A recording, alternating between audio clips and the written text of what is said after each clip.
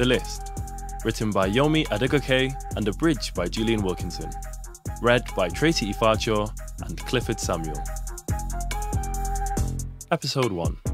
In this episode, Ola and Michael are celebrating the countdown to their wedding, but something is about to happen that will change everything and make them question themselves and the world they live in.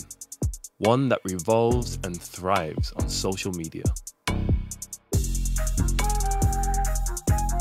Michael, 27 days to the wedding. They'd been out celebrating the night before it happened, their table littered with emptied champagne flutes. The happy couple unknowingly toasting the beginning of the end. Michael surveyed the scene as he sat in the corner of an oxblood-coloured booth, his wife-to-be's long legs stretched out across his lap. "But I cannot believe you," Ola said. "You really can't say it." Michael reached over her lap for another glass. "How am I supposed to know the answer, bruv?" he said. "You not answering is an answer, to be honest." Ola untangled her legs from his. Michael feigned a pensive sigh. "Aye, give me a minute to think." An entire 60 seconds to decide whether the 8th of June will be the happiest day of your life. What's currently ranking higher? Enlighten me. Michael stroked his beard. "Do not say the first time I let you smash, Michael," she said, punching his arm. He shot her a falsely incredulous look. "Because I'm about to go full Real Housewives of Streatham." Laughing, Michael pulled her face towards him and kissed her forehead. Ola wriggled, giggling hysterically. "Move, man. You're trying to distract me and it won't work. I want answers, Michael." He couldn't remember a time they'd been happier. If he'd known what the next day held, he wouldn't have dared to risk joking about their future together. He would have told her that he struggled to pinpoint the happiest day of his life because he couldn't decide between the day she agreed to marry him or the day she told him she loved him too. Ola, 26 days to the wedding. Ola awoke at 8:30 to the sound of the pinging of WhatsApp messages. Languidly, she slid her finger across the iPhone screen to silence it. 139 flipping messages. Ola could guess who from. The latest episode of Game of Thrones had aired the night before, and she could already picture the group chat's commentary. And a couple of dozen messages would no doubt be from the florist. She winced as her phone buzzed twice more. It slowly occurred to her the likely source of most of the messages was from her boss, Frankie. Ola had promised to file the copy for a sponsored post by 7:30 a.m. She had less than 20 minutes to get ready. Bleary-eyed, she tried to access her phone. It shook in response. "You are #blocked. #blocked was the weapons-grade phone restriction app she'd installed to keep her off apps in the morning. A pop-up window obscured her phone screen until 9:30. Ola sat up properly now. She drew back the curtains, bright orange against the dismal South London sky. Last night's clothes were flung at the end of her bed. She smiled, remembering the night before. The poor boy got the Uber back with her to put her to bed, bless him. She could still smell Michael's Tom Ford aftershave in the room and could vaguely make out him removing her heels and bundling her under her duvet. Ola felt a pang of guilt. He'd had an early start this morning, and she hoped her antics hadn't thrown him off on his first day. Ola and Michael had met at a media networking event for Black Brits 3 years ago. They hit it off immediately. She'd been pleasantly surprised when he asked her out, a week later, announcing her impending date to the group chat with a Facebook picture of him. "NGL, he's buff," Ruth offered. "He looks like he played drums at church," Celie added, "and they're the worst of all." They admitted he was gorgeous, at least. Michael was even taller than Ola at 6'2", with almond-shaped eyes and flawless skin.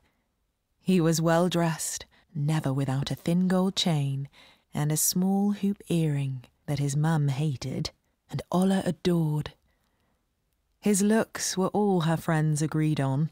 Celie and Ruth weren't ever sure anyone Ola liked was good enough for her. But Ola liked the way she felt around Michael. Looser, less herself, but more herself. He was street smart, funny and kind. At least the girls were hands-on with the wedding planning. Her phone began to vibrate again. The name Frankie W. flashed furiously on the screen. This confirmed it. She had seriously messed up. The storm came minutes after she arrived in the office, when her phone finally granted her access. The first 4 messages were from Celie and Ruth. Characteristically animated, Ruth's read, "Emergency! You've been on Twitter. Have you seen the list?" Celie's message, short and direct like her, consisted of 4 words. "Are you okay, Ola?"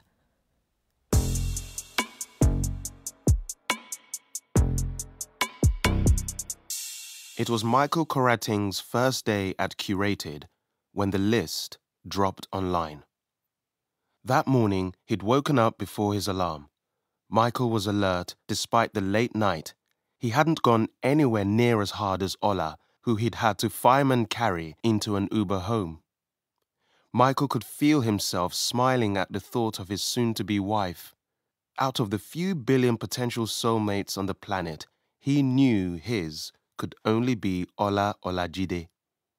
They'd been through a lot, him and Ola, but today, Michael hoped, would be the first day of proving he deserved her.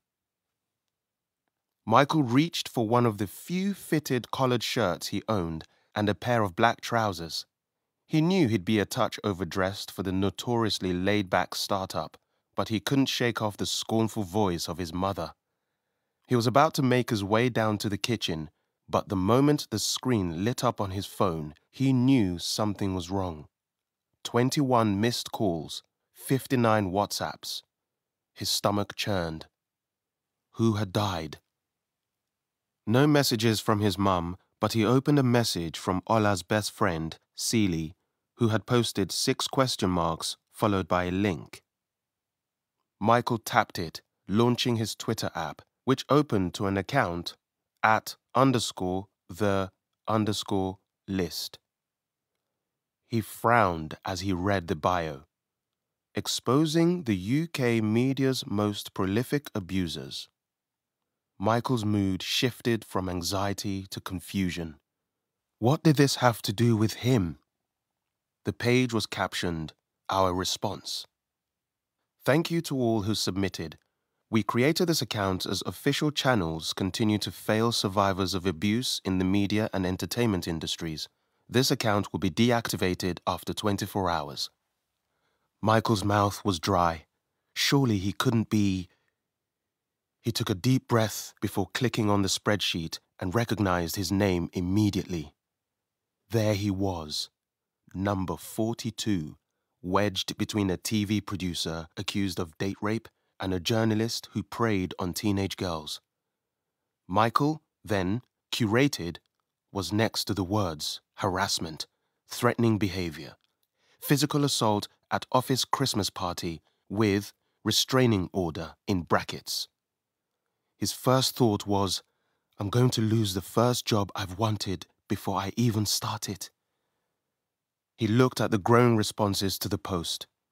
It was hard to keep track, the jurymen multiplying with each scroll. He'd woken up less than an hour ago as the newest presenter of Tasted.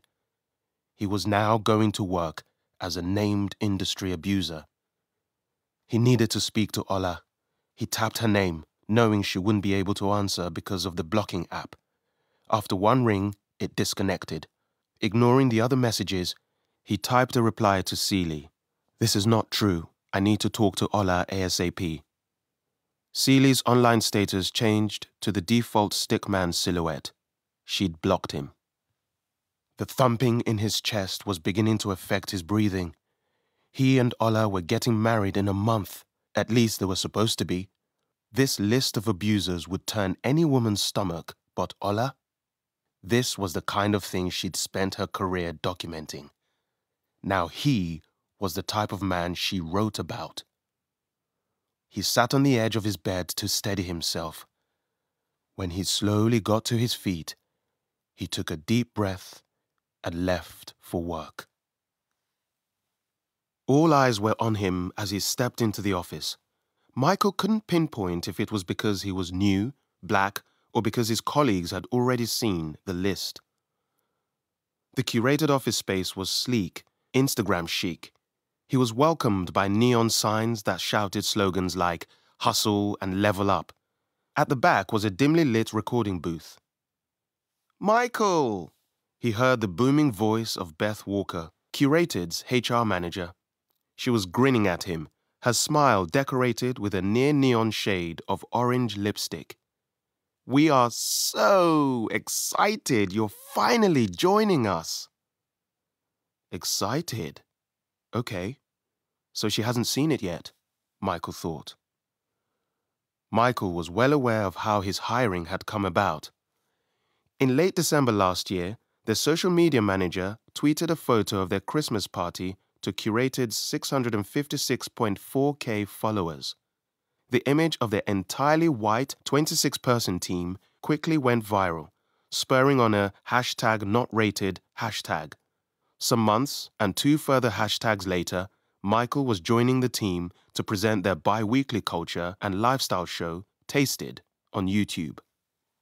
"Such exciting times," Beth exclaimed. "Let's go and say hello to Seb, shall we?" Curated CEO and editor Sebastian Fraser looked exactly as he did in his pictures, like a member of the Conservative Party's youth wing. He was a more corporate beast than his colleagues, wearing a pinstripe shirt and very clean brown Oxford shoes. "Mike, mate," he said, hands outstretched to shake. "Big fan of Caught Slipping. You and your mates are absolute lads. Hoping you can bring some of that banter to Curated, yeah?" He nodded for emphasis. "Glad to have you on board." "Thanks," Michael said, hoping Sebastian didn't notice the dampness of his hand as he shook it. "I'm sure Beth has told you already, but we're one big family here at Curated. All we care about is making things happen. Your things. You guys are the brains. So I hope you're ready. Now, mate, let's introduce you to the rest of the gang." Michael was introduced to a stream of Jacks and Katies and Emmas and Toms, whose faces and roles all began to blur. He spent most of his morning in a silence that he hoped they would put down to nerves. Trying to think of anything other than the list was proving impossible. Instead of getting to grips with the editing software, he was flicking through a mental Rolodex of every single girl he'd ever dated, ghosted, cheated on. Before he'd met Ola, he'd broken hearts, dented women's self-esteem. He shuddered, aware that many exes left in his wake thought he was a dirtbag. But to what degree? His phone was vibrating. "Oh la la" flashed across the screen. Michael answered on the first ring. "Hola," he said, nearly breathless with relief. "Hey." Her voice was quiet. "Sorry you've been trying to get hold of me. I guess you've seen... Can we talk?" Michael paused. Did he detect fear in her voice? "Sure." He wiped his damp brow with his sleeve.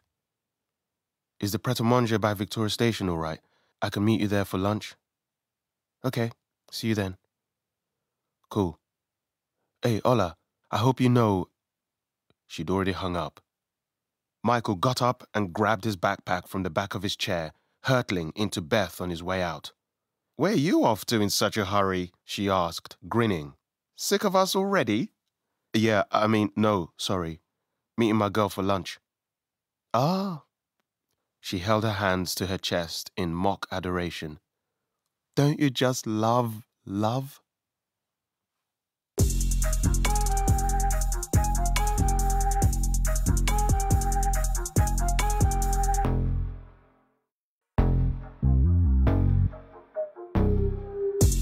The List, written by Yomi Adegoke and abridged by Julian Wilkinson.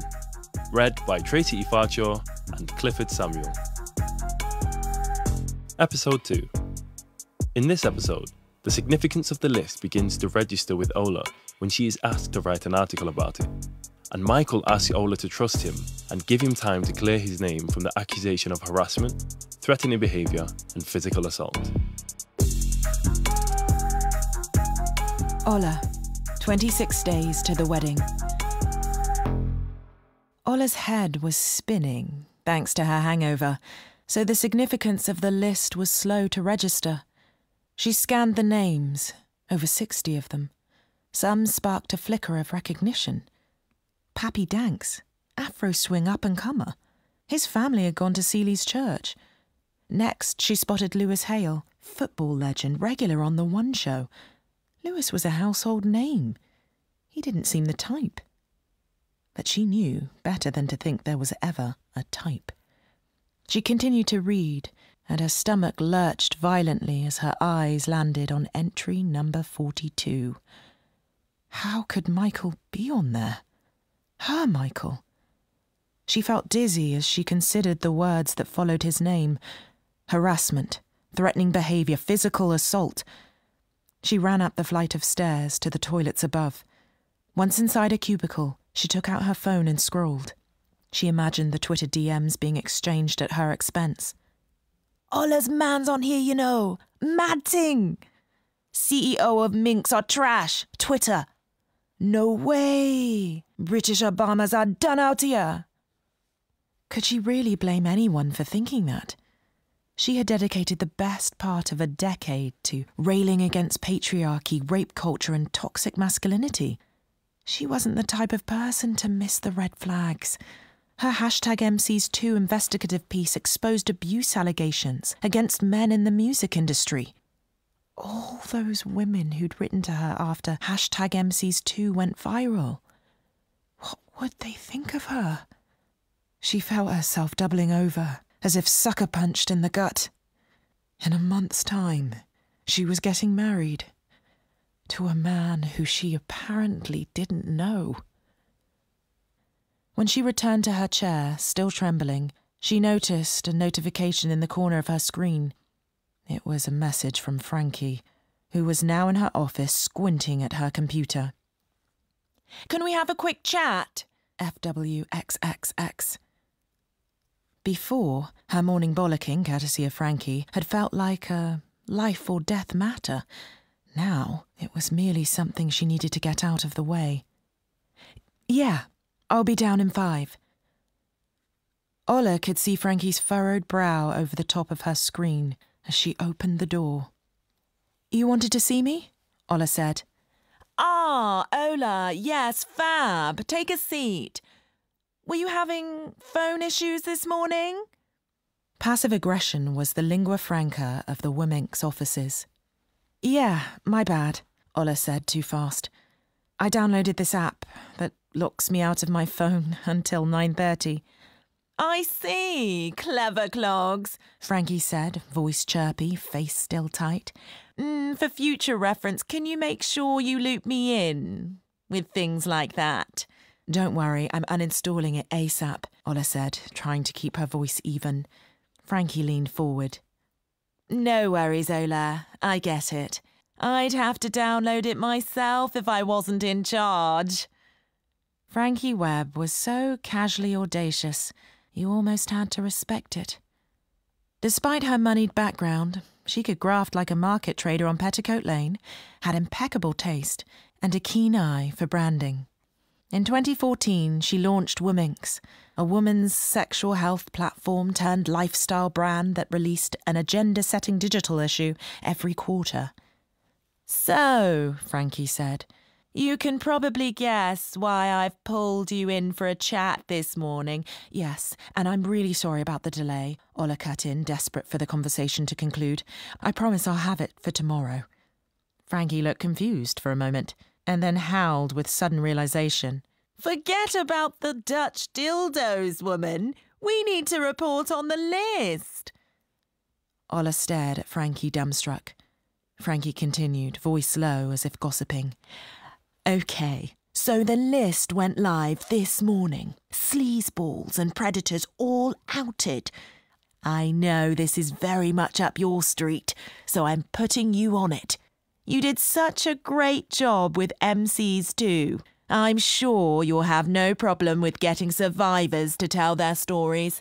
If you could send me a rough pitch by this afternoon, that would be amazing."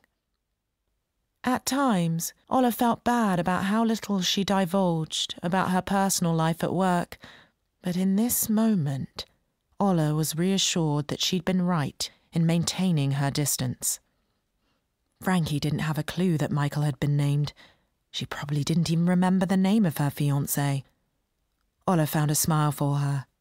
"Sure thing," she said, nodding. "I'll send you an outline by 2. She had to keep it together, just for now. She needed to find out the truth.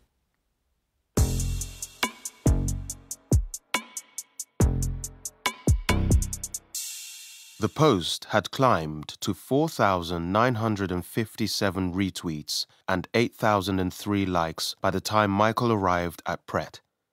He spotted Ola in a far corner, drumming her nails against the table. He mustered a muffled, "Hey," as he pulled out the chair to sit. "Ola, this is crazy, man," he began. "I actually can't believe." "Stop, please," she said, cutting him off. "Michael, I just want to know, honestly, why is your name on there?" Michael slumped forward over the small table. Though he'd prepared for this, he was surprised at how hurt he felt by her question. "You can't expect me not to ask. For my own safety?" Ola said. Michael coughed. "Safety? Jesus, Ola." Of course he knew that he should tell her the truth, but doing so would seal their fate entirely. And the truth hurts, doesn't it? So he lied. "I swear to you, on both our lives," Michael said. "I don't know why I'm on there. I'm just as rattled as you are. I've never hit, threatened, or harassed a woman in my life. You know me, Ola." "And what about this assault at a Christmas party? When was that?" "What office have I ever worked in to go to an office Christmas party, Ola?" Since graduation, he'd worked at the Apple store in Oxford Circus and then managed a shoe in Stratford Westfield. His hiring at Q-Rated had been off the back of a podcast, Caught Slipping, he and his friends Quabs and Amani produced. "It says someone has a restraining order against you." "I know, I've been reading about this.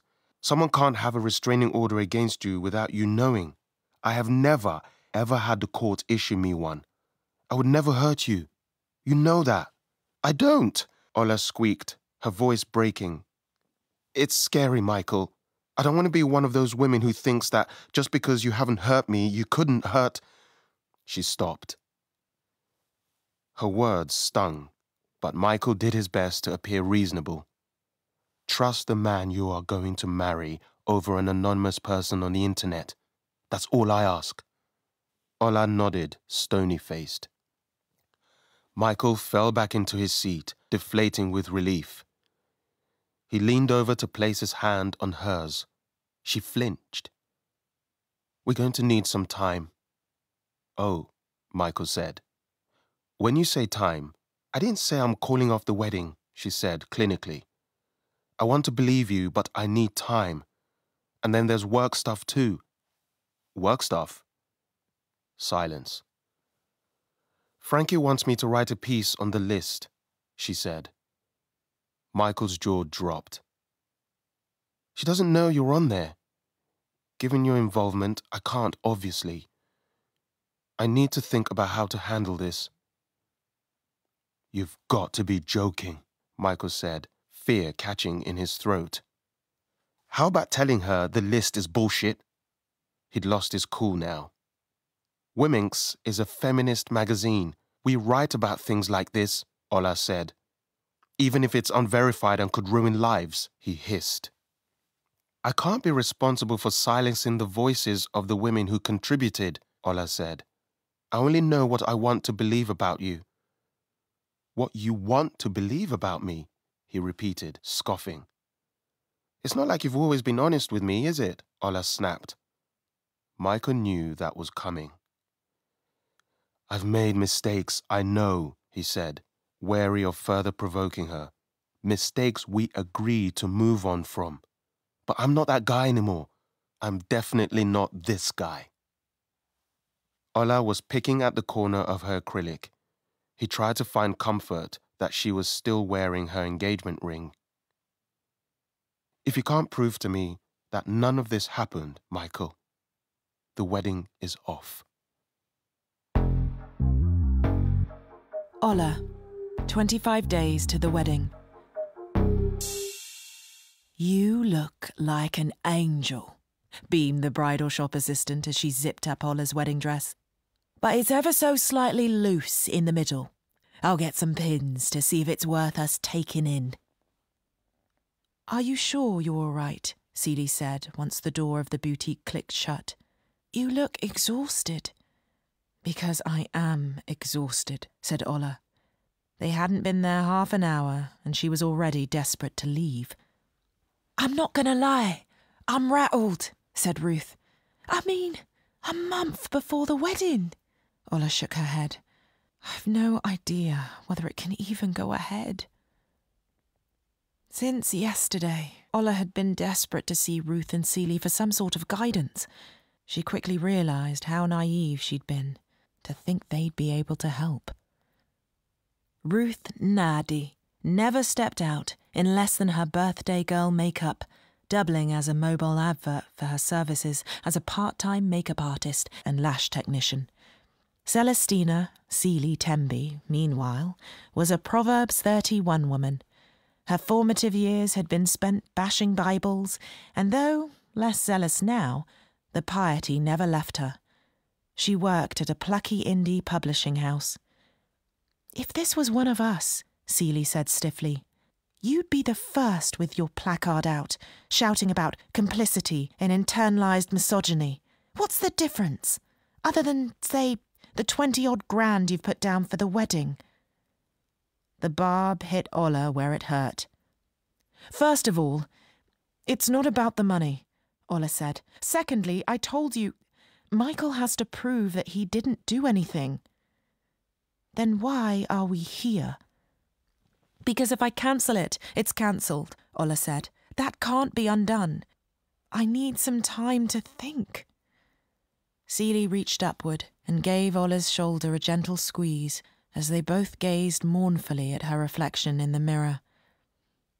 What Michael has been accused of is serious. Staying with him could be dangerous. Ola felt a twinge in her stomach. He's never been violent with me, Celie. Not even close. Does that mean he never could be? Her friend said. And even if he isn't, a lot of women survivors will be disappointed that you, of all people, are choosing to stand by someone like that. Come on, Celie. Let's change the subject, please, Ola said. I don't like talking about it like this. It's coming out all wrong and making me sound like an apologist. Celie shrugged and looked at her shoes. Well, if it walks like an apologist and talks like an apologist, Ruth interrupted, voice raised. Allow her, man. It's Ola. And you know I'm not Michael's #1 fan. But doesn't he deserve a chance to prove himself? I didn't say that, Celie half whispered. I said that this approach, acting like nothing has happened, is insane. Celie, the invites have already gone out, Ola spluttered. The reception venue, booked. The caterers, the DJ, the live band, all paid for. Nigerian weddings were big. Nigerian-Ghanaian hybrid weddings for Insta-famous accidental influencer couples were huge. Ola hesitated, almost embarrassed to say what she felt. At the end of the day, this is the man I love. You do understand that if I call it off, that's essentially me saying that I think he's guilty. And if you go ahead with it, that's you saying that he's innocent, said Celie. At that moment, Ola's phone began vibrating on the plush velvet footstool. Hey, Ola, any updates on interviewees? Frankie, XX. On my day off, Ola raged. Infuriated, she kicked the stool. Celie and Ruth exchanged worried glances.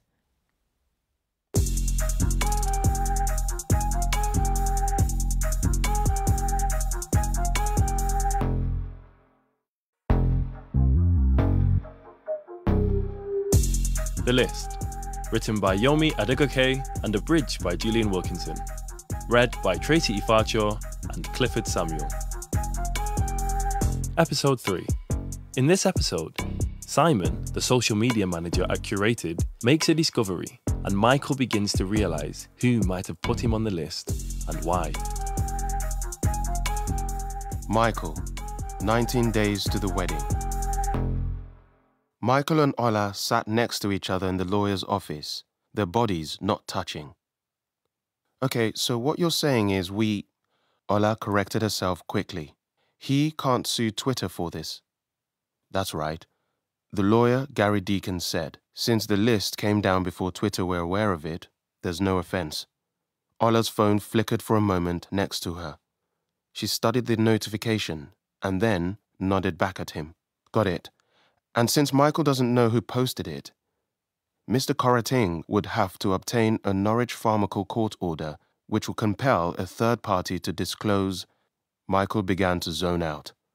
Yesterday, the manager of a budding black British actor had called Curated to pull him out of their interview at the last minute. No explanation, no apologies. A lot of people were disappearing on him. It's incredibly hard to trace a posting to a particular individual, Gary continued. He adjusted his tie. It's not cheap either. The words hung in the air. Michael could hear Ola's measured breathing, her crossing and uncrossing her legs. Out of the corner of his eye, he saw she was picking at the cuticle of her now bare ring finger. The least you could do is concentrate, Ola seethed as they left the office, rummaging through her bag to retrieve her iPhone. Ola, I let you ask the questions because you wanted to. Ola didn't reply. You keep checking your phone, Michael said. She huffed. Okay, and so what if I do? I have a job and concerned friends and Twitter trolls and a wedding that may or may not be happening, so yes, my phone is a bit busier than usual. He paused. You're right. I'm sorry. When Michael proposed 10 months ago, he'd captioned the image of them, sun-kissed and kissing against a sunset. #BlackLove, not only for discoverability, but as a declaration. Next thing he knew, he and Ola's faces were plastered on Instagram pages between pictures of Beyoncé and Jay-Z and the Obamas. Are you still going to the police station? Ola said. Michael jerked a shoulder upward. The police? They're not exactly well known for having black men's best interest at heart, are they? Yeah, well, you'd probably only be worse off if you were a woman trying to report a rape, Ola snapped. Michael shrunk back and Ola's voice softened slightly. I mean, it can't hurt. She jutted her chin out at him as a sort of goodbye and walked away. The policeman at Plaistow police station scratched his head. I'm very sorry, Mr. Korating, but this appears to be a civil matter, not a police one. Please, man, is there nothing you guys can do? I'm supposed to be getting married in 2.5 weeks. My girl can't even look at me. There isn't a named accuser. Michael's foot began to tap. There's been other stuff too. Other stuff? Yeah. He cleared his throat. I'm being harassed online. Saying it made him feel stupid. It didn't sound serious. It had started with 1 or 2 comments from the same account at Mirarisa92. A number small enough that Simon, the social media manager at Curated, was able to delete them as they came in. Platforming woman beaters are we, Curated? Do the right thing by women and sack Michael Korating now. Simon assumed it was one slightly unstable basement dweller who developed a fixation on their handsome new hire. Then, a few hours later, came another comment. Each time he deleted an account, it reincarnated under a variation of the same screen name. And this Mirarisa92 account, do you have any idea who's behind it? It's anonymous, Michael said, but I think it's the same person who put me on the list. Michael had never meant what he'd said to Jackie, but he was now certain that Jackie wanted to show him the damage words can do. Ola, 15 days to the wedding. So, what you're telling me is that you still have nothing to show me? Ola's fingers hovered over the keyboard. Holding her nerve was crucial. Her boss, Frankie, had messaged in the main Slack chat, where all staff could see the exchange. Ola, I'm really sorry. I admit my planning has been poor. Frankie, poor? It's been a shit show. Frankie's patience was wearing thinner than Ola had ever seen. Ola, I don't want to submit something subpar, so just need a little bit more time. Ola had hired a private investigator called Luke to follow Michael and look into his social media. So far, all he'd sent was the world's most boring background check and blurry pictures of Michael on his lunch break. Frankie, this is so disappointing. Ola, I promise you, I'll get you something by tomorrow. This won't happen again. Frankie, that's right. It won't, because Kieran's taking over. Kieran was the only person Ola considered a friend at Wimminks, where they both worked from its inception. Ola felt conscious about her role as the black one, but after Kieran came out, Frankie joked that she could have single-handedly filled Wimminks' diversity quota, since Kieran was pansexual, British Indian, and dyspraxic. Kieran was in the kitchen area when Ola found her, AirPods in, filling her sustainable water bottle. "Auntie," Kieran said. The nickname was a way of ribbing Ola about their age gap. "I just got a message from Frankie saying that she wants me to take over the list." Wise beyond her years, Kieran was a formidable journalist. She also put her money where her feminist morals were, volunteering at women's shelters on weekends. I don't think anyone should write anything on the list yet. Kieran tipped her head back in confusion. "Why not?" "I know one of the men accused," Ola said. "It's Michael." "Whoa," Kieran said after a moment. "Frankie doesn't know." "Right, okay," Kieran said. She was quiet for a moment. "But I really hope this isn't you telling me you're standing by an abuser." "Kieran," Ola looked at her with pleading eyes, "I can't say he is an abuser." "Oh, my days," Kieran said. Ola felt her face burn with shame. "I'm not saying we never write about it. I'm just saying we hold off. Straight women are at it again," Kieran muttered under her breath. "Weakest links." "You're not being fair," said Ola, her voice cracking. "None of this is fair," Kieran said. "Should the stories of all the other women be discarded? Most of the men probably did something to end up on there. That doesn't change because you share a John Lewis gift list with someone." "I'm doing my best to find out." Ola paused and bit her lip. "I hired a private investigator." Kieran's eyes and mouth became wide. "What?" "He's not found anything yet, but I can't have him stop, can I?" Ola said quietly. It was becoming a battle to get her words out. Before she knew it, Ola was sobbing uncontrollably. Kieran handed her 2 sheets of kitchen roll, rocking Ola's shoulder with her free hand.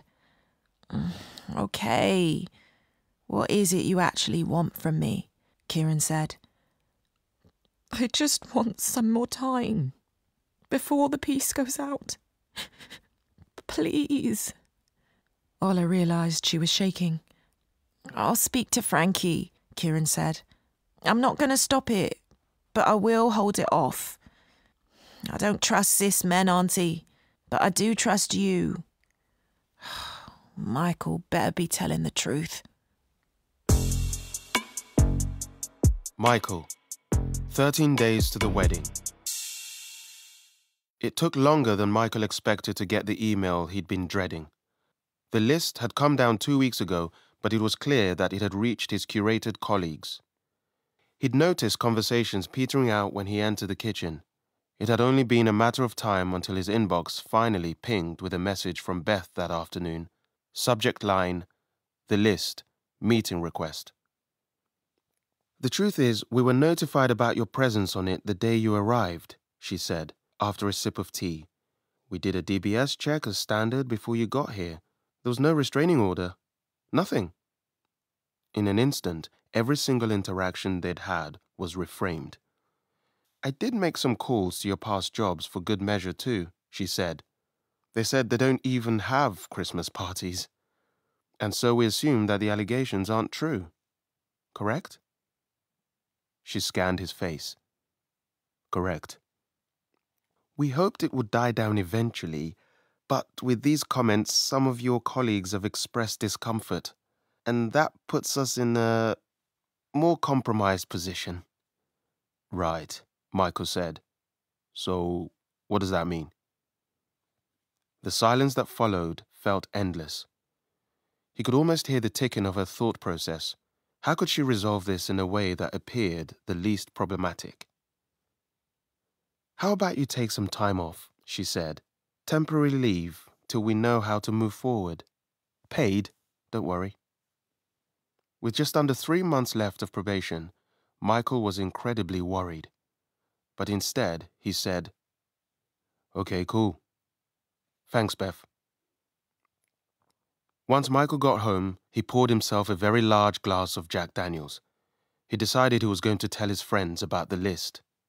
For days, the group chat had continued as normal.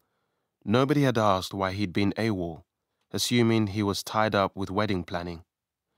Michael's friends hadn't mentioned the list because they hadn't seen it. It had gone viral in a section of the internet they didn't frequent. He opened the group chat and sent a screenshot with the words, "Someone's put me on this. Read it." The typing notifications came to a halt, all at once. There were 4 of them in the chat. He and Amani had gone to the same secondary school in Canning Town and met Sheon and Quabs at university. It had been right after graduation that they'd started their podcast, Caught Slipping. Amani, "This is bonkers, bro." Sheon, "Is this meant to be someone's idea of a joke or gotta get a lawyer involved, bruv?" Michael, "Already tried. Even went to the feds. They can't do nothing." Sheon, "Well, obviously the feds weren't gonna do nothing. But it's defamation, I swear. Bruv, I'm seeing Lewis Hale on here. This is looking like one setup, I can't lie." A separate WhatsApp notification popped up from Quabs.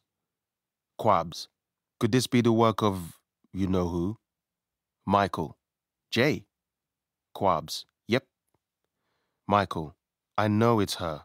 Who else?" Quabs, "Bruv, this is why I told you to lock that shit off." Michael, "I know. Before me and Ola got engaged, I had her blocked across everything. I knew she was upset, but not to the point where she'd do this." He and Ola hadn't been together long. It was back when he was working in retail. Finding his feet in presenting took longer than either of them cared to remember. He knew Ola thought she could do better. Jackie was different. She thought he was smart, funny, somebody. Jackie had been an early Caught Slipping listener and sent a few dozen like notifications. But Michael was cautious, responded to her thirst traps in private DMs, flame emojis for her eyes only. But that all changed when he gave her his WhatsApp. When Jackie started getting serious about leaving her boyfriend, Michael began to ice her out. She'd text repeatedly, call him non-stop, leaving hysterical voice notes shrieking about Mikey this, Mikey that. Then, a few weeks later, a missed call at 2 a.m. followed by a rambling message, different from the others. Scary. Something in her must have snapped. But all of this, more than a year later? Adding him to the list. It was hard to believe she hated him this much. Michael's phone vibrated with a new message. Quabs, you know I'm here if you need to talk, yeah? Michael, appreciate you, bro. Michael turned off his phone. As he took another swig from his glass, he drew back his left fist, punching the wall as hard as he could.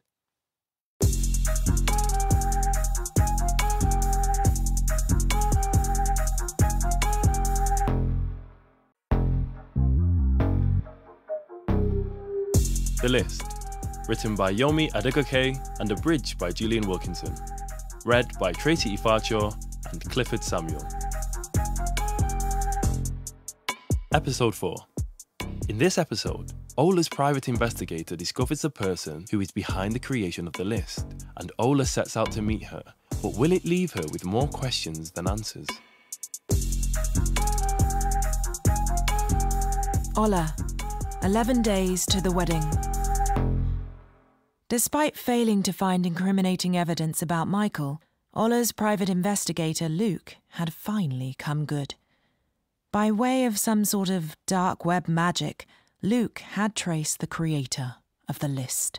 And in good time, too. Ola was yet to confirm or call off the wedding, with a week and a half to go. The list's creator was Rhiann McIntosh, deputy political editor at The Observer. It hadn't been easy to get in touch with her, but after much pestering from Kieran, she'd agreed to an anonymous interview with Wominks in order to control an already out-of-hand narrative. Rhiann was sat at the bar of a women-only members' club. She was paper pale with her hair scraped into a low bun. As she approached, Ola felt a faint bitterness towards her. This woman who'd ruined her life in a way too abstract for her anger to be fully realised. They exchanged curt hellos and shook hands. "So, what do you want to talk about? The list more generally? Or specifically your fiancé?" Rhiann said. Ola must have looked like she was about to keel over. "That wasn't some kind of trick question, by the way," Rhiann said. "I know who you're engaged to." A familiar apprehension began to rise in Ola's chest. Who else knew? Did Frankie? Was this all part of a plan to call her out on Twitter? "Look, there are people who want to do me serious harm. I have to vet anyone before I meet them, thoroughly," Rhiann continued coolly. "When's the big day?" It had been stupid of her to think Rhiann wouldn't work it out. She was a journalist, after all. But it threw Ola, as it usually did when anyone outside of the other dark web, Black Twitter, the hashtag Black Love Instagram hashtag, was aware of her relationship and surreal online fame. 8th of June, but I'm not 100% sure what's happening with that, Ola said shortly. Rhiann blew a long, drawn-out whistle. "You're cutting it fine, aren't you, man? When do you plan on making your mind up? The altar?" "I don't have a plan, if I'm honest," Ola said. "And that's why I'm here." Rhiann cleared her throat. "I did assume there might be more to this than the interview." "I need you to tell me who put Michael's name on the list," Ola said. Rhiann took a small, deliberate sip from her sparkling water. "I can't do that, I'm afraid." The anger Ola felt was sharp. The woman had made the past 2.5 weeks of her life unbearable, no matter how noble her motives. "Okay," Ola said, attempting to keep her cool. "Why?" "Because I don't know who put him on there," Rhiann replied. "You've no way of accessing anything that could be helpful. For my safety." Rhiann shook her head. "Even if I did have that information, I can't say that it would be right to give it to you. I have to consider the safety of the survivors too." She paused. "I'm assuming you believe he's innocent?" Ola chewed at the inside of her cheek. "I'm not sure," she said. "That's why I'm here." According to Michael, she should be by now. Apparently Curated had confirmed there was no evidence of a restraining order found on his DBS. "Am I right in thinking you've written about this kind of thing before? MC's 2 was you, right?" said Rhiann, sounding almost bored. "Yeah." Ola had been so proud of hashtag MC's 2. Now it felt like evidence of her own duplicity. "But you know as well as I do how important fact-checking is, verification, sources." Rhiann looked unmoved, curling her lips slightly. "Well, we have that belief in common," she said. "That's why I made the list in the first place. I only sent it to 9 people, all of them in the industry, all of them trustworthy. We agreed they should only send it to people they trusted. And then it just got bigger and harder to control. Well, it would, Ola said, sounding more snide than she'd intended, since you put it on Twitter. I didn't, Rianne said. Some women decided to go public with it. You can't really own something like that. It was only live for 2 days. But soon it was no longer just listing male journalists. I started to panic. The spreadsheet wasn't password protected, as I hadn't thought it needed to be. By the time it had reached Twitter, and I saw it being casually referred to as a rape list, I started having trouble sleeping. Ola pulled a sceptical face. How could you have not foreseen the obvious risk of it being manipulated? Of course I knew there were risks, Rianne said. For the first time she looked uneasy. The usual slut-shaming and gaslighting. But I don't think that pain necessarily trumps the pain of survivors. The vast majority of these types of allegations are true. Look, I believe women, Ola said, but false allegations being rare doesn't make them impossible.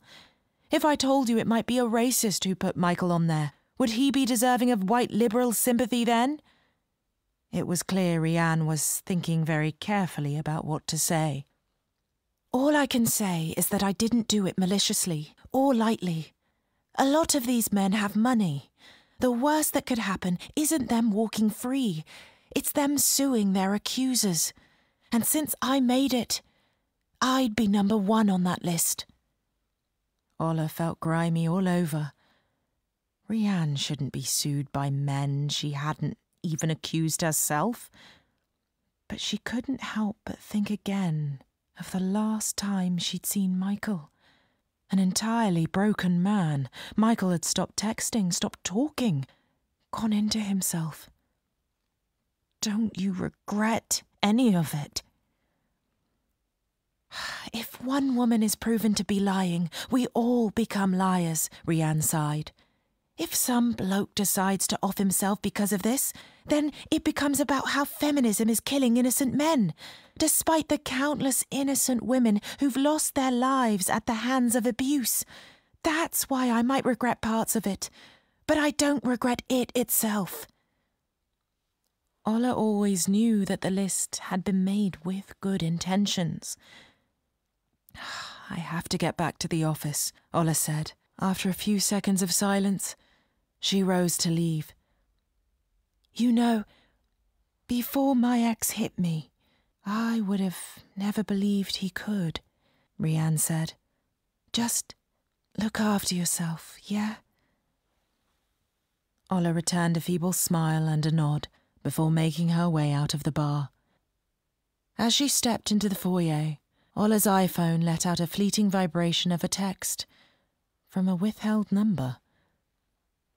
I don't know who submitted Michael, but they did it under the name @Mirrorissa92. Turning on her heels as fast as she could, Ola raced back up the stairs. It was too late. Rianne McIntosh was nowhere to be seen. Michael, 7 days to the wedding. Michael waited for a bus. He hadn't even bothered putting his hood up in the drizzle, though his uncut hair was now sodden. Ola had sent him a curt text last night to say that the wedding cloth for his mum's dress had arrived at her flat, and he quickly offered to pick it up. It was an excuse to see her. When the 115 arrived, Michael trudged upstairs and folded himself into a corner at the back. Quabs had threatened to come round to visit, but Michael had managed to convince him it wasn't necessary. If Quabs had made it to his flat, he'd see the drained bottles of alcohol and the dirty plates that lay across the floor. Michael clicked on the teacup icon in his web browser. He held his breath. Relief flooded through him as it opened. No new posts about him on All Tea, No Crumpet. The spotlight was now on a YouTuber called That Guy Abe, who took a polygraph test he claimed would prove his innocence. All Tea was Britain's biggest black gossip forum and boasted hundreds of thousands of followers. Their currency was scandal. When Ola opened the cream-colored door to her flat, Michael was taken aback.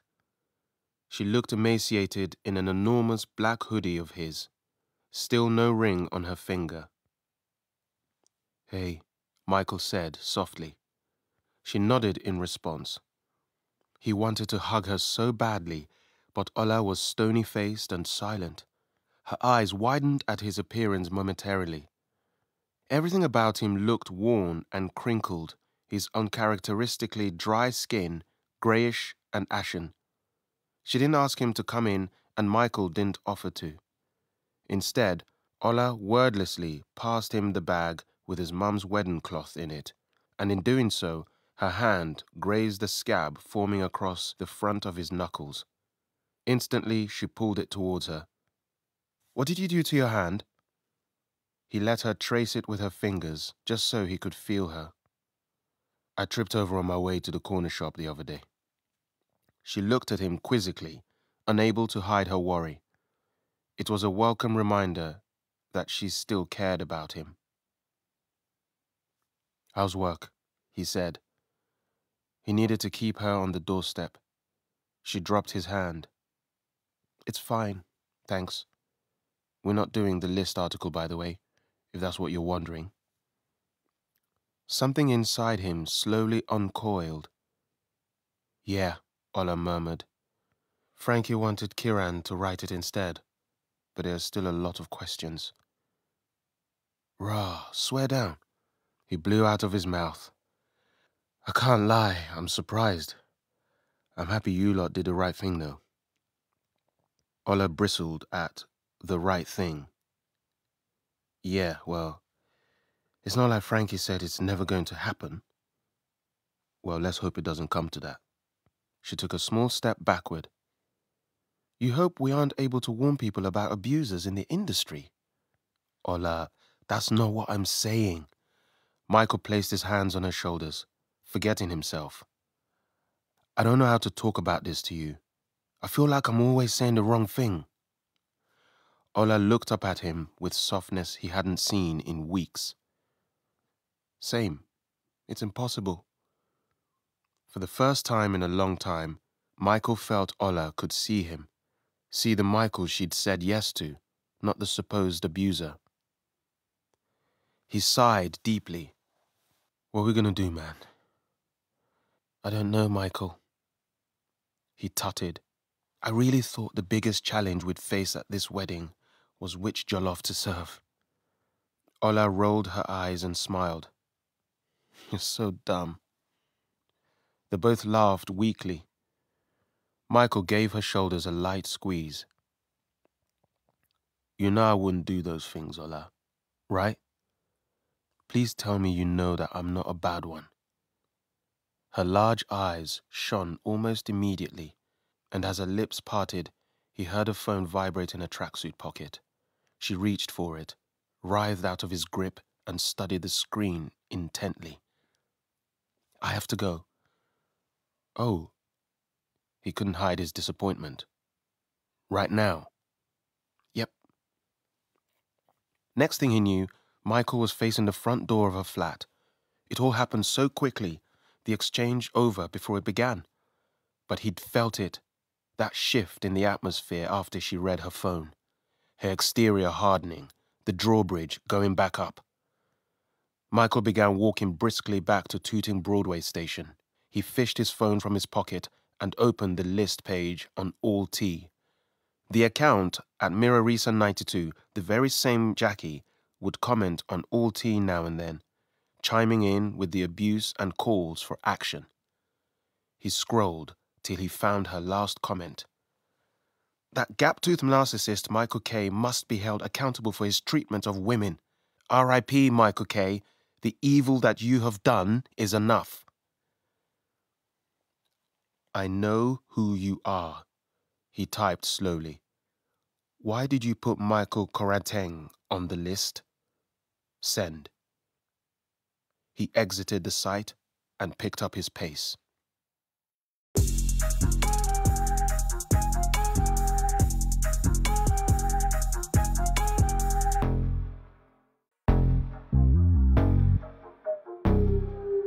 The List, written by Yomi Adegoke and abridged by Julian Wilkinson.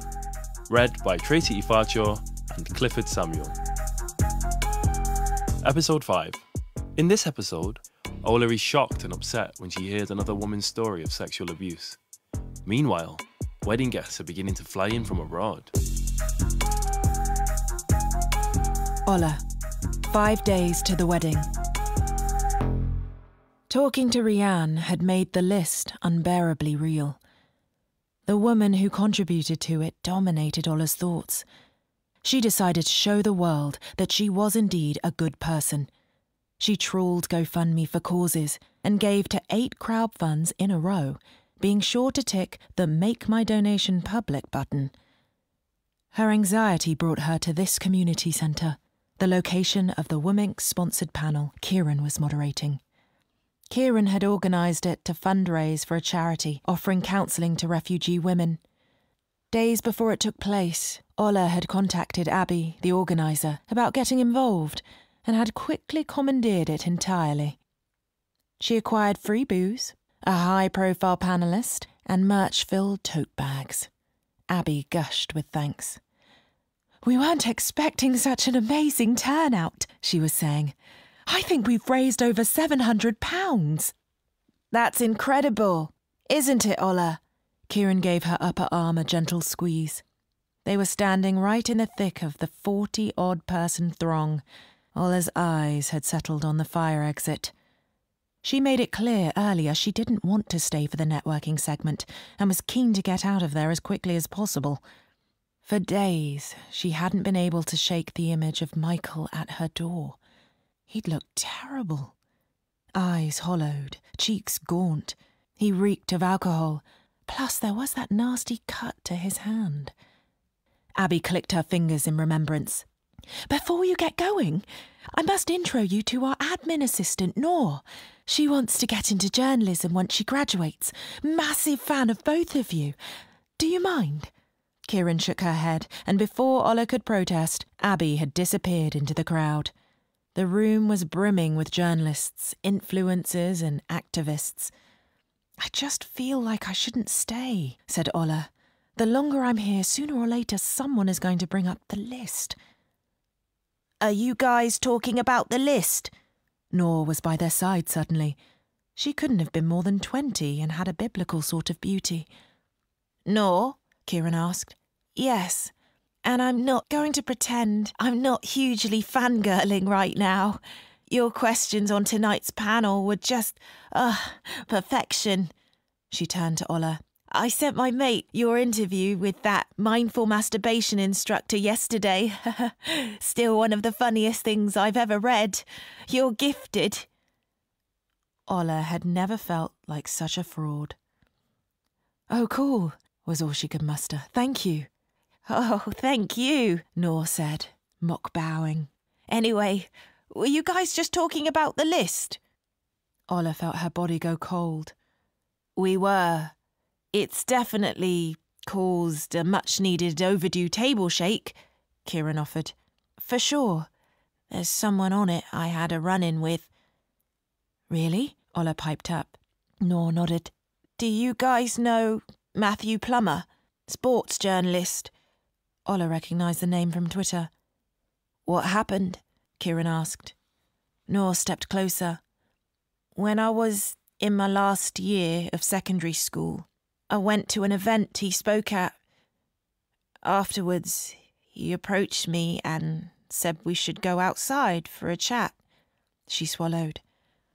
"Once we were outside, he's all over me. I thought I was probably reading too much into it, but then he kissed me. Afterwards he messaged, saying that he would give me some one-on-one advice over a drink. I told him it wasn't legal for me to drink yet." Ola suppressed a gasp. Matthew Plummer had to be approaching his 50s. The thought of a pubescent Noor, basically still a baby now, dodging kisses from a fully grown man. Kieran's face was a picture of abject horror. "Did you?" "I didn't go, no," she said. "He sent me a dick pic and I blocked him, but I beat myself up over that for years." What would Ola have done if the words by Michael's name had been groped underage girl? I hate how the focus is back on men already, their needs, Noor went on, instead of talking about how we got to the point of needing the list. Kieran shrugged. Patriarchy's gonna patriarch. It makes me feel terrible thinking about how many girls Matthew would have reached out to after me. None of that was your fault, Noor. You were a kid, Kieran said. I was, she said, her voice catching. But I'm not now. She gave a sad smile. After saying their goodbyes, they made their way to the car park and Kieran linked Ola's arm. I'm scared, Kieran, Ola admitted, that I'm part of the problem, that I'm helping make this cesspit of an industry worse for her, for all of us. Ola desperately waited for her friends' assurances to fill the void inside her, but the echoes of the faraway revellers only grew louder, as did the silence between them. Michael, 3 days to the wedding. As Michael reached arrivals at Heathrow Airport, he rummaged for a piece of gum, hoping it might mask the alcohol on his breath. He squinted at the arrivals board. British Airways, Accra, BA078. Landed. Kweku! His grandmother's voice was unmistakable from across the concourse, standing next to a legion of suitcases. Thankfully, she slept all the way from Heathrow to his parents' house. As they pulled up to his parents', a yellow brick terraced home, he lightly sprayed himself with a cheap deodorant. His mum was out on the doorstep in her dressing gown before he'd even knocked on the door, the women's greeting a flurry of backpats and swaying hugs. She gestured her hands at Michael's, eyeing him cautiously. His mum noticed whenever something was wrong, but what was wrong with him simply wasn't a discussion they could have. She didn't really understand the internet. Michael quietly dragged his grandmother's bags into the living room. The decor was identical from when he was a child. The once beige couch now browning, the curtains frayed at the edges. Framed photos of Michael grinned at him from the mantelpiece. Him in reception class all the way to him in his gown at graduation. Soon, wedding photos were supposed to join the gallery. His mother sidled up beside him and placed a small hand around his waist. He turned to pass her the bag he'd brought from Ola's. 2 outfit changes for their mums, 3 for him and Ola. The wedding would be quite the spectacle if it went ahead. His mother stared at him with pursed lips. How many messages must I send for you to reply me? I'm sorry, I got distracted with work stuff. She blew air from her nose in something resembling a laugh. It's okay, oh. The tone of her voice said it most certainly wasn't. Mom, come on, man. I said I'm sorry. I'm not your man, she said dryly. At the start of their relationship, Ola had warned him she knew all about Ghanaian mothers and their sons. In their mum's eyes, they could do no wrong. This was only partly true. As her only child, Michael's mother doted on him, but she spent the rest of her time acting like he was the bane of her existence. I should have texted you back, Mummy. How could Michael explain that every time his phone vibrated, panic rippled through his body? She peered at him over her reading glasses. How is work? It's all right, he said, not wanting to discuss Q-rated. A video I did went viral. Got over 1 million views. As he'd suspected it would, his mum's face opened out into a wide smile. We thank God, she said, clasping her hands together. Okay, son, we are proud of you. He knew that later that evening she'd regale her friends from church on WhatsApp with an exaggerated spiel about his job. You look sick, Kweku. Has Ola been making sure you're eating? We're fine. It's just been a bit hectic. His mother's forehead puckered with concern. You're sure? Kweku, when was the last time you went to church? Mom, he said, voice raised. I'm fine. Okay, she said, shushing him. Even though my daughter-in-law doesn't seem to mind that her husband is wasting away. I'm not wasting away, he said calmly, avoiding the plainly laid verbal booby traps as best he could. And Ola, like me, has work to do.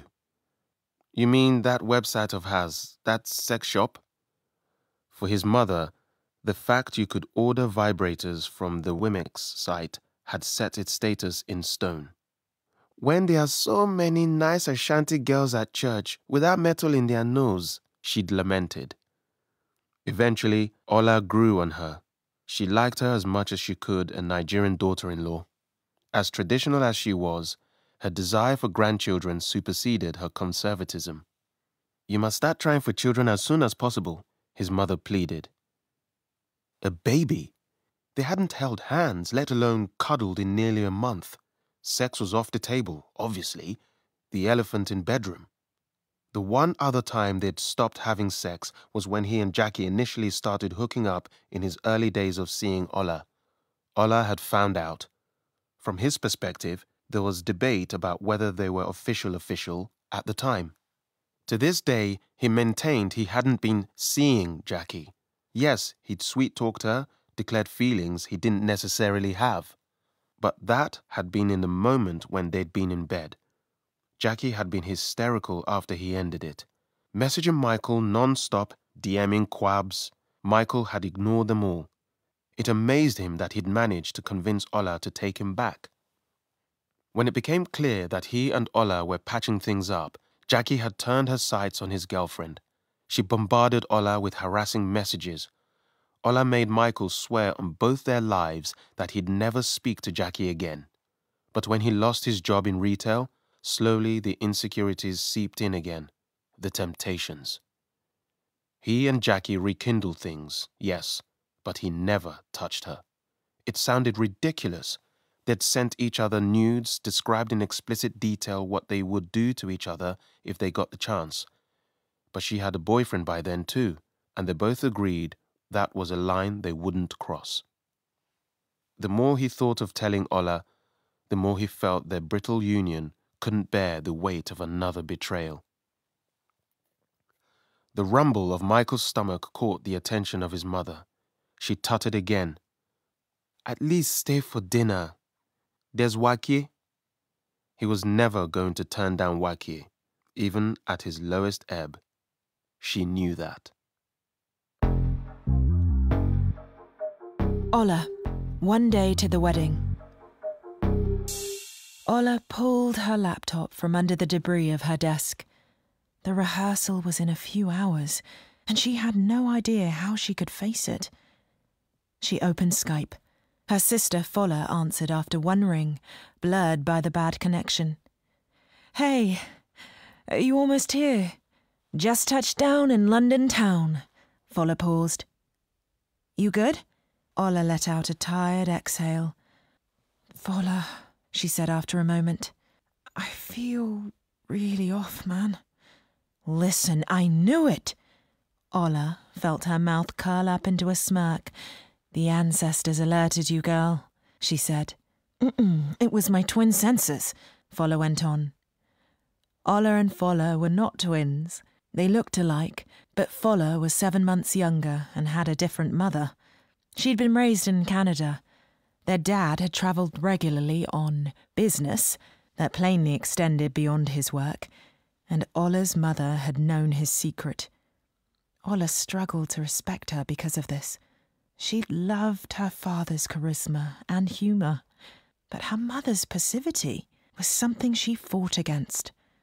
Their father had died of cancer, and she and Fola had met for the first time just before the funeral.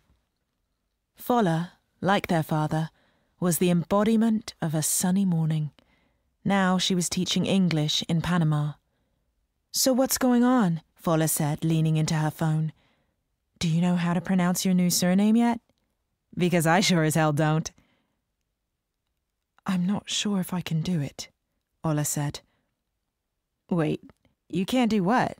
Tonight?" "Tomorrow?"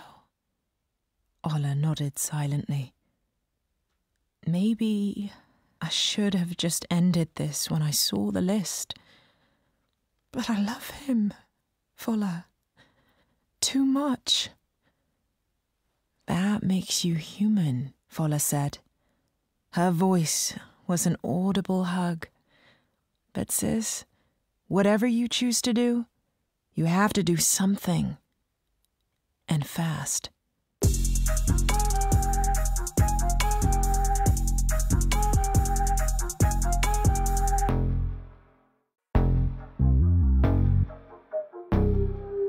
The List, written by Yomi Adegoke and abridged by Julian Wilkinson.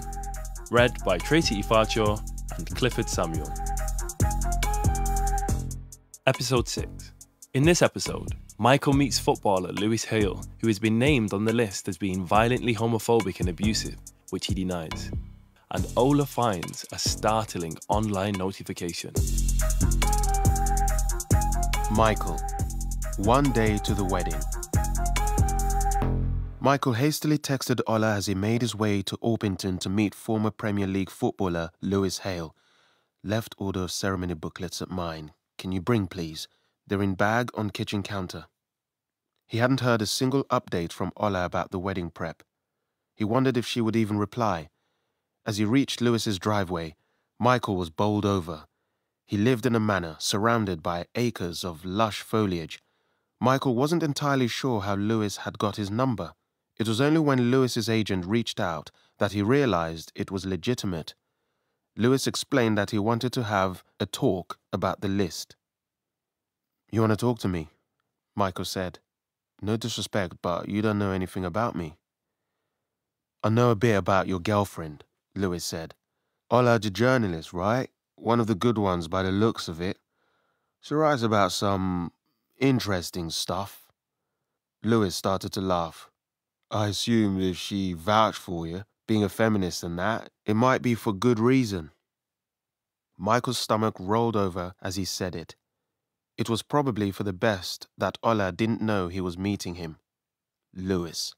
How could he rationalize associating with someone accused of violent homophobia and abuse to her? Lewis was standing at the bottom of large stone steps. "Michael, what's happening, son?" Lewis said, his face flooding with relief. He extended a hand. "Lewis, you're a legend." Michael couldn't help but be a bit starstruck. He knew him from football cards and Black History Month posters at primary school. From 116 goals and 263 appearances for Crystal Palace, Michael and Omani had both worn his number 9 shirt. Lewis gave a nervy smile. "Appreciate that, mate," he said. "Come in." A gargantuan crystal chandelier hung at the center of the entrance hall. On every wall were portraits of his wife, Samantha. Michael's phone went. It was Ola. She'd replied to his message with a thumbs-up emoji. That was it then. The wedding was happening. "Everything good?" asked Lewis, noting Michael's perturbed expression. Yeah, I'm fine. Wedding tomorrow." "Tomorrow?" Michael nodded, hardly believing it himself. "Jesus, you need a drink more than me." He pulled 2 bottles of Guinness from a fridge and set them down on the coffee table in the living room. "Thanks for this, mate." Lewis lowered himself onto the couch. He'd been made aware of the allegations of him being violently homophobic and abusive by his team the day the list was published. "I never thought it could get worse than in my heyday, but now every paper is a tabloid and there's sources." "Twitter," he said, heaving a sigh. "How'd a nice lad like you end up on there? Or are you a nasty piece of work like the rest of them?" Michael fixed his eyes on his bottle and replied, "Some girl I was talking to, a fan of my old podcast. I wasn't great to her, but nothing like what's on the list." Lewis gave a knowing look. "Does your missus know?" "Nope." "Blood clot!" It wasn't physical, Michael felt the need to say. It sounded absurd. Lewis nodded away. "It happens," he said, and took another sad swig. Seeing Lewis so cowed made Michael feel uncomfortable. It was like watching his dad lose a fight. "You know the worst bit for me?" Lewis continued. "Can't even bloody defend myself, my agent says. Brings more attention to it." "It's not true though, is it?" Michael said, almost by reflex. "Do you think we'd be sat here if it was true about me?" Lewis snapped. "You sound like every other knobhead on the internet." Lewis sat back in his chair. "Sorry, didn't mean to get the He took a cigarette from inside his blazer pocket. "I was being defensive because it's complicated." Michael now feared where this was going. "So he started. "Are abusive?" Lewis chipped in, putting his cigarette out in the ashtray. "Nah, son, definitely not. Homophobic? That could be said, yeah. Call people names during fights, like most blokes my age. But I'm also gay, which probably makes things a bit less straightforward." Michael sat and waited for the sarcastic follow-up, but it never came. "Don't worry, mate. You're not my type," Lewis eventually said. The tension in the air, in their bodies, dissipated. He told Michael that he'd been in the closet for the entirety of his upbringing in his Seventh-day Adventist household and his 17-year marriage to Samantha. He'd slept around a lot in his prime, but discreetly. "I kept telling myself it was just sex and I love Sam." But then he met Chris and fell for him in an instant. They'd happily seen each other in private for a year and a half. They'd eventually broken things off after Lewis had refused to leave Samantha.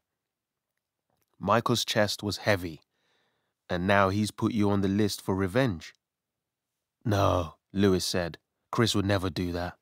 His junkie sister, on the other hand. Joe wanted $50K to keep her mouth shut. I paid her off ages ago, but now she wants double.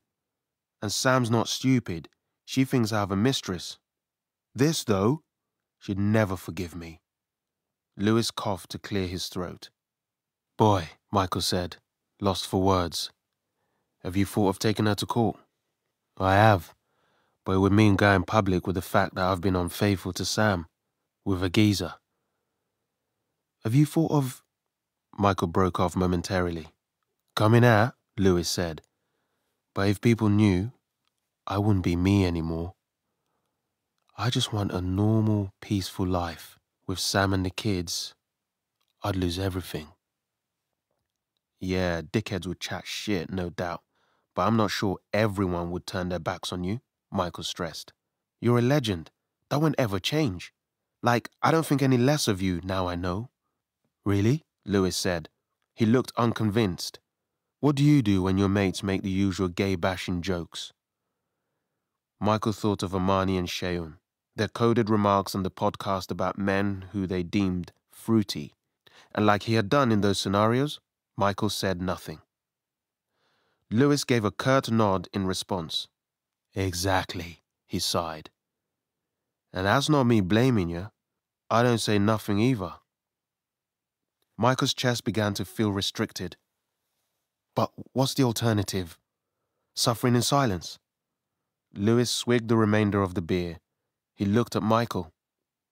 "That's why I asked you here today," Lewis said with a serenity that worried him. "See, I have an idea. A joint statement from us both, accompanied by $15K in charity donations. I'll pay, of course. And an offer of an exclusive comment to Ola. Is the only way, Michael, to take back control of the narrative." The suggestion set off a flurry of red flags. Michael's concern was as much for himself as for Lewis. He felt certain it would backfire.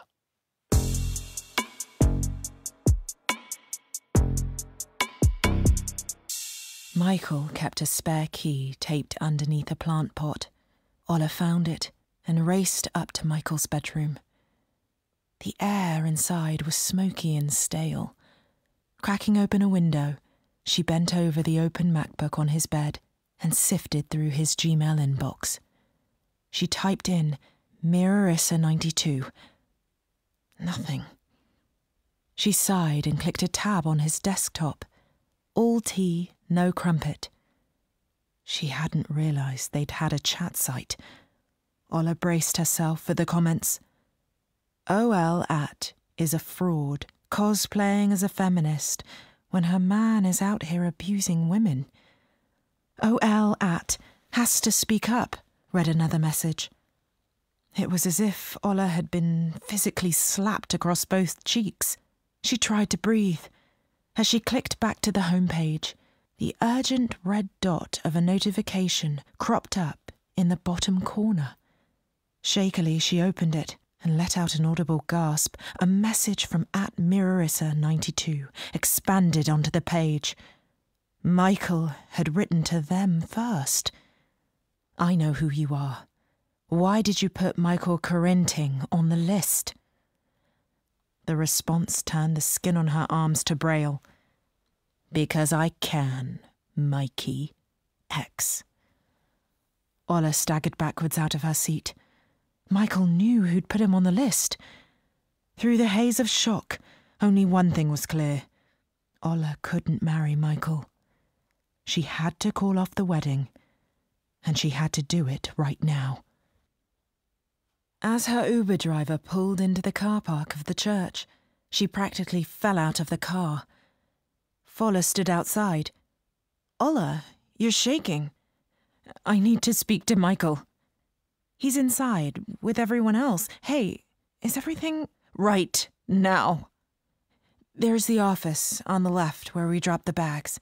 I can tell him to meet you there. Fola gave a worried glance. I'll explain. I promise, Ola said. In the church office, there were 2 low chairs. She lowered herself onto one. Michael walked in a few minutes later. Yo, Fola said you needed me. You got the booklets? The legs of the chair scraped as he pulled it towards him. We need to talk. Every time you say that, some shit's happened. What is it now? Okay, Ola said, shoring herself up. I'll just say it, Michael. I saw the message you sent on Alt to Mirrorissa92. Horror crossed Michael's face. I went through your laptop, she continued. I needed to know that I'd done everything I could before tomorrow, so who... Her phone was ringing, Luke's name filling the screen. She tried to speak over the noise. Who is Mirrorissa92? Ola pushed on. And their response to your message? Because I can, Mikey. What does that mean? Tell me the truth, for once. Michael frowned. Mikey? Oh, there it was. It had to be her. @Marissa92 was Jackie. No one else called him that cloying nickname except her. Just answer the question! Michael's eyes travelled towards her mobile as it quivered again. He looked at Ola, eyes narrowed. Someone with the username Mirrorissa92 has been harassing me for weeks, he said. So I tried to see if I could catch him out. Now he said it, it sounded almost plausible, that he'd been provoking the account into providing some sort of intel. Ola began blinking rapidly. But why didn't you tell me if there was nothing to hide? The phone started to vibrate noisily again. Aren't you going to answer that? Michael said. Before she could stop him, Michael lunged at it. Ola's frenzied attempts to claw it back were in vain. He was already examining the screen. Who's Luke? The chair fell from under her as Ola strained towards the phone. Are you cheating on me, Ola? She stopped to let out a sardonic laugh. Am I cheating on you? How dare you even ask me that? Michael stood up to scroll. What is this? There's pictures of me on my way back from work. A copy of my DBS. Screenshots of my Instagram. Ola. Ola opened her mouth and then closed it. Luke is a private investigator. I've been having you followed. Followed? She nodded. The church office was entirely still. Why are we even doing this? Michael said in time, audibly choked. We can't make this work, can we? I hate that you had to do this, man. His shoulders began to shake as he tried to suppress his oncoming sobs. The iPhone vibrated. Michael didn't move as Ola opened the text from Luke. Have to terminate your job from today. Been 1 month with no progress, and I've had another gig come through. Good luck with wedding. As Michael wiped his damp eyes, Ola did the same. Her love for him couldn't simply vanish, despite her best efforts. It had taken a beating, but it was bone deep, instinctual. For a moment, nothing else in the room mattered, other than reminding him of that. Ola enclosed her fiancé in her arms, resting her head on his shuddering shoulder, and they held each other. We should get to the rehearsal, Ola said finally.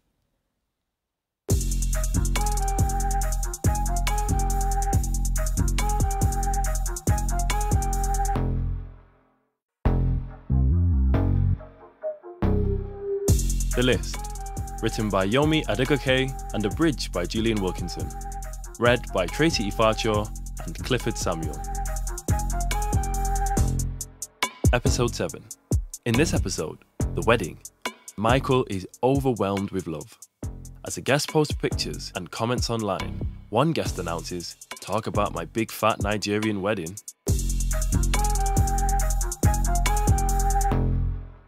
There was a knock on the door of Michael's hotel room. Quabs shuffled inside, wearing a colourful kente cloth draped around the shoulders of his tux. He peered over his aviators. "Is the man of the hour," he said with a hint of trepidation. "You ready?" Michael rubbed his mouth against the back of his hand. "As I'll ever be, man." He retrieved a small navy box from his pocket and passed it to Quabs. "All right, bro," Quabs said. "Let's do this." From the church foyer, Michael could hear the warbling of guests in a sea of African clothing. It was as though everyone he'd ever met was packed into the church. Ave Maria began to play. He started his uneasy walk down the aisle, and a galaxy of phone lights greeted him from the church pews. He felt insecure about the candids that would populate #TheQuarantaines19, a wedding hashtag Ruth and Seeley had insisted on. As he got closer to the altar, he was comforted by the sight of his grandmother and his mother, both in fishtail dresses made of kente.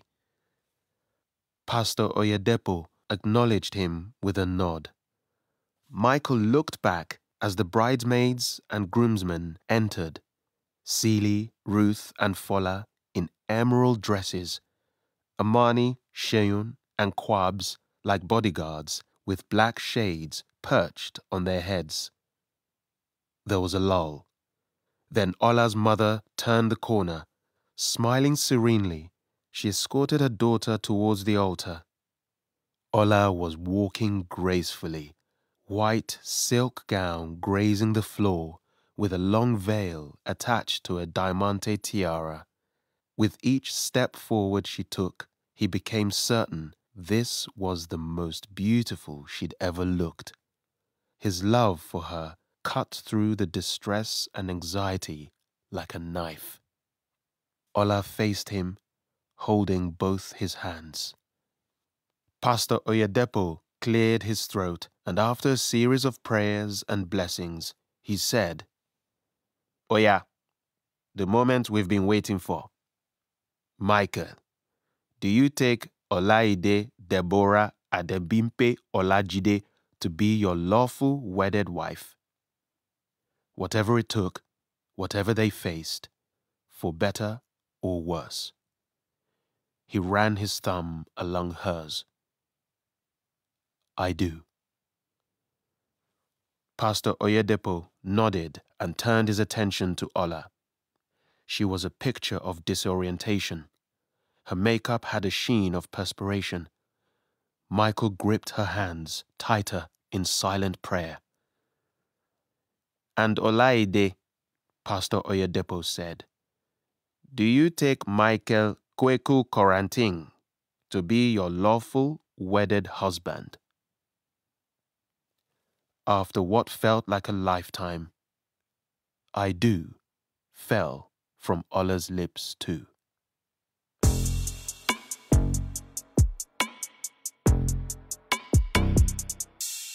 They pulled up to the reception venue, a stately Neo-Palladian villa in a park in Bromley. Twinkling tendrils of lights dripped like liquid from the ceiling. Pink, white, and gold balloon arches crowded corners. Well-wishers pouted in front of a large flower wall emblazoned with hashtag the Corintings 19 in looping gold letters, while a projector magnified images from the hashtag onto a huge screen. "Whoa," she heard Michael say. "The decorators went in." Ola nodded. Her heart swelled at the thought of how much effort Ruth and Seeley had put into helping her sort it all out. "Perfect timing," Quab said as they approached. He was now in a white kaftan, his locks sticking out of a pink kufi hat. "I'll get the girls." He jogged back into the throng. Amani sidled over to Ola and placed his arm around her shoulders. "Mrs. Coranteng, is that you, yeah?" She hoped her smile was convincing. Ola wasn't a huge fan of Michael's friends. "How does it feel? Finally being a wifey. Best day of your life," Amani said. She wished everyone would stop asking her that. From the hall, a succession of amens marked the end of the opening prayer. As the crowd quietened, Quabs came back to the group, followed by the bridesmaids. The voice of the wedding MC, David Ayodo, filled the hall. Able God by Chinko Ekong began to play. On cue, Ola and Michael's friends dance-walked into the hall to delighted whoops. "Presenting! The newest couple of 2019, Black Excellence Squared, Mr. and Mrs. Corinting," David said before the opening chords of Yori Yori. Michael led, and Ola walked behind him, swaying slightly, the noise and camera flashes drowning out her thoughts. "Oh yeah, shake body," David demanded as the partygoers began to close in. A hand grasped hers, and Ola was swung backwards. Now she was before Michael, rolling her hips against his like she used to when they went raving. They hadn't been this close in a long time. "Aye! Love is sweet, oh," David cried. "See the way they're dancing. They want make baby before the honeymoon, me. Close your eyes." The crowd erupted. Ola was cornered for congratulations from cousins and friends she hadn't seen since school. She was asked about her pregnancy timeline by elders she'd never met and accosted by complete strangers who'd flown in for the occasion. She thought she'd never escape until David announced the buffet was open. Soon 3/4 of the guest list was standing next to trays teeming with kelewele and borfut, jollof and plantain. Ola stepped into the brisk air of the marquee. By its opening, Fola and Ruth stood gossiping. "Okay, African Queen," Ruth greeted her. Fola ran her fingers along Ola's sleeve. "Did I tell you how incredible you look? God is a black woman for real." Ruth cheersed the air with her glass. "You and Seeley know how to throw a party," Ola said, eyes scanning the marquee. "Oi, do you know where she is?" "Seeley? Nah, probably at an extracurricular Bible study with Pastor." Ola laughed, but reached for her phone regardless and tapped Seeley's name into WhatsApp. "Yo, where you at?" She and Seeley had spoken less and less since the news of the list. As the wedding drew nearer, Seeley had stopped checking in. Ruth jerked her head towards the back of the marquee. "Wait, who's the Oyibo? She looks lost." Ola followed her sightline over to an agitated brunette by the gift table. "Is that Frankie?" Ola said. Sure enough, there she was, nursing a Prosecco next to a deeply disgruntled-looking Kieran. Is that your boss? Ruth said. Ah, the Waitrose warrior herself. I need to meet her. As Ola made her way over, Kieran mouthed apologies behind their boss's head. Ola, Frankie said, standing to hug her. Don't you look fabulous? Hope you don't mind me doing a bit of wedding crashing, but I just had to give you my best wishes in person. I did say it was invite only, Kieran murmured. Frankie was examining the table of presents. So, who wins out of you two then? I thought Indian weddings were huge, but talk about my big fat Nigerian wedding. Ola began shouting intros over the music. This is my chief bridesmaid, Ruth. Ruth pulled Frankie into a rocky embrace. I've heard so much about you. Really? Frankie said. I've never heard a thing about you. Ola tells us absolutely nothing. Quickly, Kieran guided Ola towards her. I am so sorry, she hissed. I thought I'd lose her on the tube. It's fine, seriously. I'm glad you're here, Ola said. Does Frankie know about Michael? She knows you and Michael have just had the wedding of the year. That's it. Ola breathed a sigh of relief. It's been a nightmare, Kieran winced. She thought that girl over there was FKA Twigs and was trying to get her for our next cover. She nodded towards a mixed-race woman whose similarities with FKA Twigs began and ended there. I did not. Frankie's head bobbed between them like a meerkat. Her eyes turned to saucers over Ola's shoulder. Is that who I think it is? Mrs. Corentang. Michael strode towards her, holding up a red velvet cupcake decorated with their faces. Looking good enough to eat. She groaned as he took an exaggerated bite and leaned in for a kiss. Well, I can see why Ola hid you from the Wominx girls, Frankie said. Where did you guys meet? A dating app specifically for models? Michael laughed awkwardly. Thanks. He interlaced his fingers with Ola's. Can you excuse us for a sec? You're newlyweds. Love's young dream. Enjoy it. I bloody didn't. So when you do throw that bouquet, keep it away from me. As he guided her through the mob, Ola remembered how Michael made her feel taken care of, protected. For the first time in a month, it was as if they were back on the same team. Michael perched on an empty table by the entrance. Listen, it's speeches in a minute. I just wanted to say, I know I haven't always been the man you deserve, but I love you, Ola, so much. You'll never know how grateful I am that you're letting me show you I do for the rest of our lives. He inched closer to kiss her. The sincerity in his face, the pain of the last month, all crashed in on her at once. For all they might lack, there was no love loss between them. That was one thing the list hadn't taken. They made their way back through the party. Once they reached the top of the marquee, Ola hung back. I just want to check something. Michael nodded and walked over to the high table where their family sat on throne-like chairs. Rooting around her bag, Ola found her phone. She went straight to her friend Celi's reply to her text. Had to run. Have a headache. Enjoy rest of the night. X. Ola tried to work out what Celi's words really meant. Fola and Ruth had at least been warm towards Michael. Celi hadn't acknowledged him all day. Ola made her way inside and almost didn't notice Frankie approaching. Are you okay? I'm so sorry, darling, she said. Sorry? For what? Ola was exasperated, preparing herself for the worst. Who had she mistaken for John Boyega?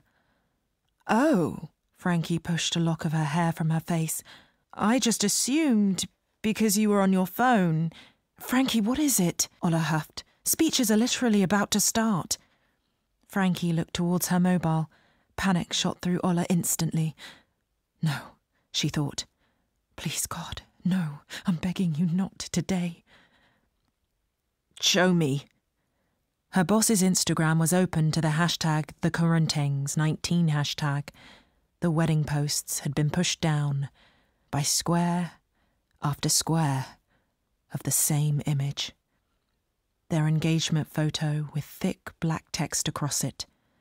Michael Currenting, abuser. Ola Olejade, apologist. Hashtag #TheCurrentings19, hashtag couple goals, hashtag the list. No matter how far she scrolled, it was all Ola could see. She looked up as slack-jawed partygoers studied their mobile phones in shock. A horrified crowd formed around the projector in the hall as the images began dominating the feed on the 120-inch screen. The entire room was witnessing the hashtag takeover unfold. Ola felt herself violently retch, the bitter taste of bile and Prosecco at the back of her throat. She fell to her knees. For a moment, she couldn't hear or feel anything. It was some time before Ola realised she was having a panic attack. Fola and Ruth near carried her through the marquee. "What kind of red wedding shit is this?" she heard Ruth say. "I don't know," said Fola, opening the door and getting in next to Ola in the back seat of the Uber. Ola rolled the window down as far as she could, gulping the air that rushed in. When they got into Ola's flat, her sister ushered her to bed, where she collapsed into a heap that she didn't leave for days. Fola postponed her flight, lying alongside Ola as she cried herself to sleep. The backlash was even more extreme than she expected, due to all tea posting about the hashtag #TheCurrentings19 on their Instagram page. "Looks like we've lost our very own Black Beckhams. Comment below." And comment they did, in their droves. Ola's hypocrisy, her self-proclaimed feminist status, made them seem angrier at her than at Michael at times. She told Fola to pass on the message that Michael should not contact her.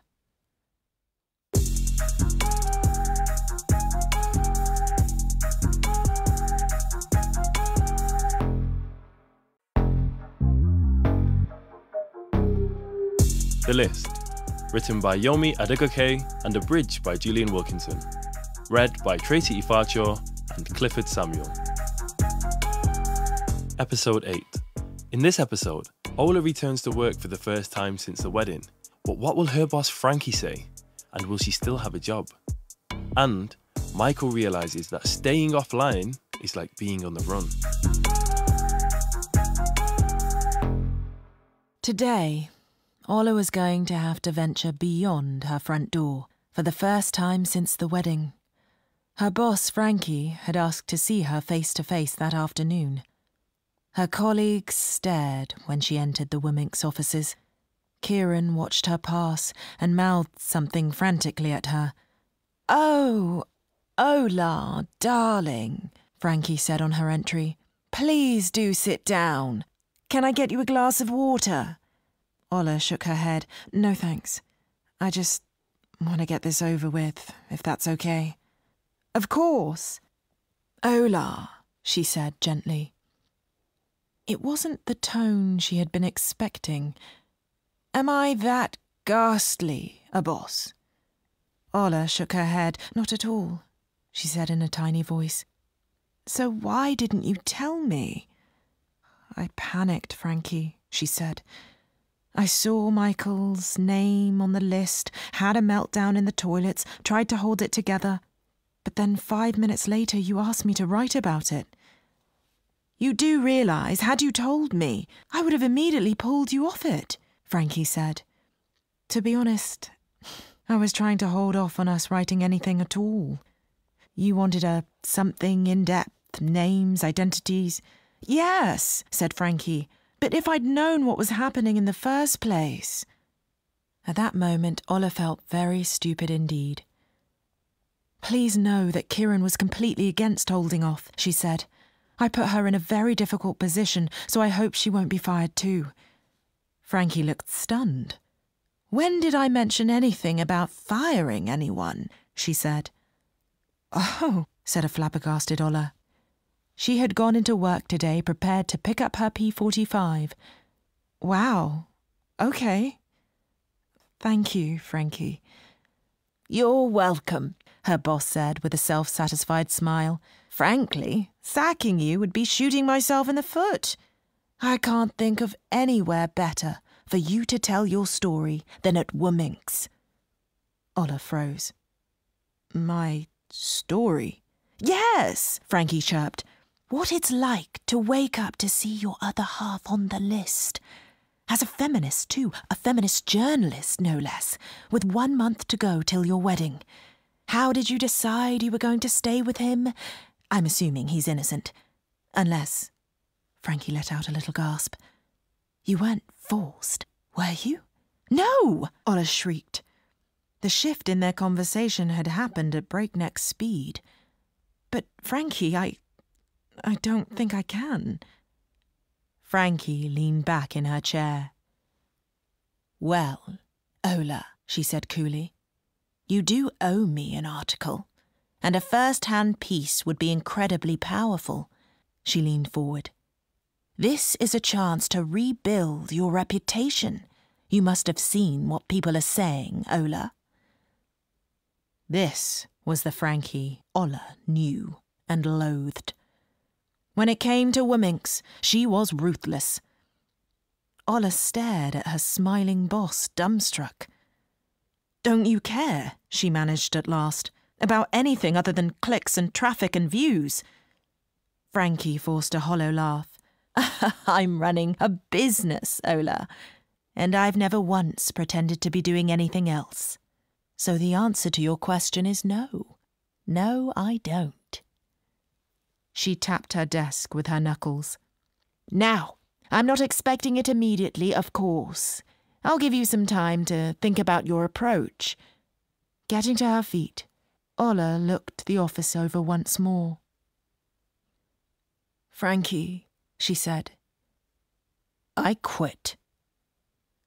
She then walked straight towards the door of the Wominks office without looking back.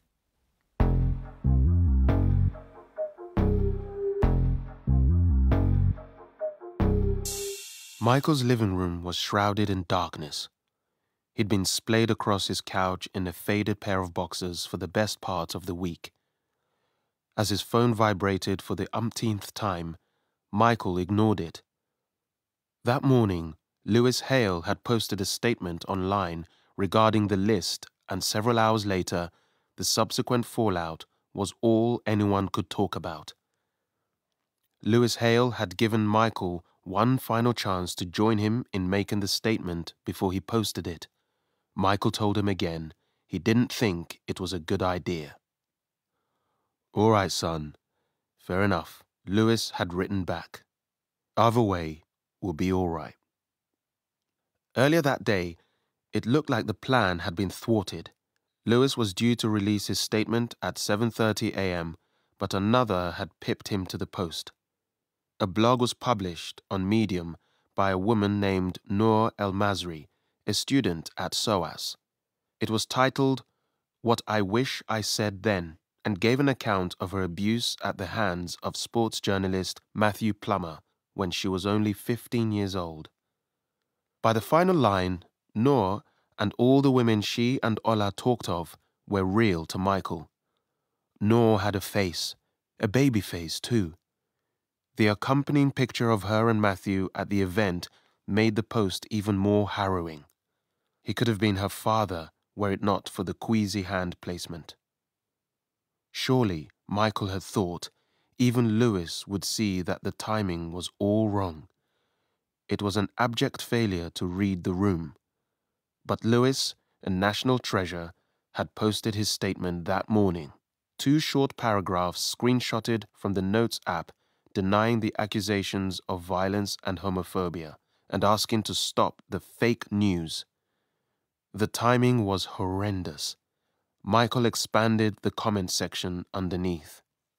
This guy really just hashtag All Lives Mattered his apology.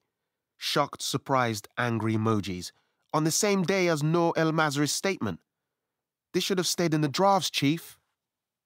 To make matters worse, football fans in their droves rushed to his defense, decrying the snowflakes, melts, and faggots who had commented. His team must have been playing whack-a-mole with his mentions. By the time Michael called Lewis that afternoon, he'd already been spat at on his way to Waitrose. By early evening, any pretense Lewis was fine had swiftly faded when he rang Michael to tell him he had been doxxed. His mobile number had leaked and death threats were being sent directly to his family. I haven't been this shaken up in a while, I'll be honest, he'd said to Michael on the phone, the fear rattling in his voice. I've got thick skin, but the girls, the things they're sending them. And Sam blames me, of course. Michael, I just need this to stop. I'm really sorry, bro, Michael said. Lewis had been trying not to bawl down the phone. On the advice of his agent, he was staying offline until it calmed down. Michael knew that disappearing offline was like being on the run. You could never relax. You only waited for them to catch up.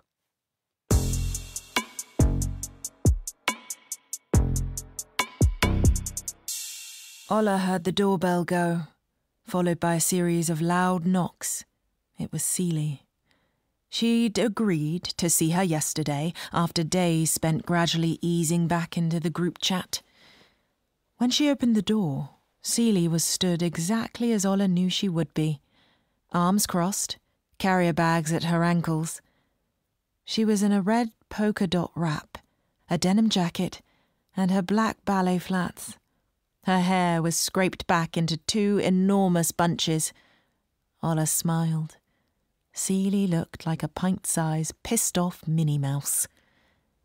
Celie made her way to the kitchen and began to unpack 2 Tesco bags.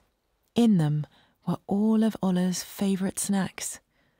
Ola felt a lump forming in her throat and coughed. "Thanks, Celie." They sat down to watch Friends stiffly. Ola sat cross-legged on her bed, Celie perched as primly as she could on the green beanbag in front of her. "Have you spoken to Michael?" "No, not yet. I need to stop acting like I didn't make a choice, though," Ola went on. "I didn't have to say I do." "You really didn't," Celie muttered. Ola shifted on the bed uncomfortably. "Celie, please. I appreciate you coming, but I can't get into this right now." "The Ola I thought I knew wouldn't just shrug at allegations as serious as the ones against Michael," Celie said, her voice unusually shaky. Ola knew Celie's stance on things, but was astonished to hear her spell it out so bluntly. "Like you know anything," said Ola, exasperated. "None of us can say what is or isn't true on the list." "Well, I can," her friend said. The crack in her voice was faint, but Ola caught it and froze. "What's that supposed to mean?" Celie said nothing. She looked away from Ola, her eyes fixed on the screen. "Celie, seriously." Ola uncrossed her legs. She lightly nudged the dip in Celie's back. "What's going on?" Celie didn't respond. "Okay, you're scaring me. What happened?" Ola said.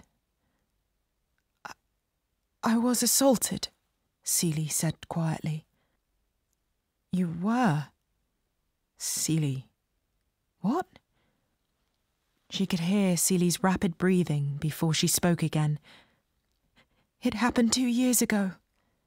Celie was holding onto the sides of the beanbag. "Oh my God, Celie, I'm so sorry." Ola sprang from the bed and rushed forward towards her friend. "I'm an idiot." "No, I didn't tell you. That's on me," Celie said, her voice controlled. "But that's why the list. I've been trying to—" "You don't have to explain," Ola interjected. "I can't even imagine how triggering this must be. You don't get it, Ola." Celie stared forward. "Haven't you ever wondered why I'm so sure the men on the list are animals? why I couldn't give Michael the benefit of the doubt. Ola's head was swimming with what felt like hot lava. Seely, no. Michael didn't. No! Michael did not do anything to me, Seely said. Ola's body immediately flooded with short-lived relief. Duro did. Or Pappy Danks to you lot. You know we've known each other since we were kids. Went to Sunday school. Ola hardly dared to breathe.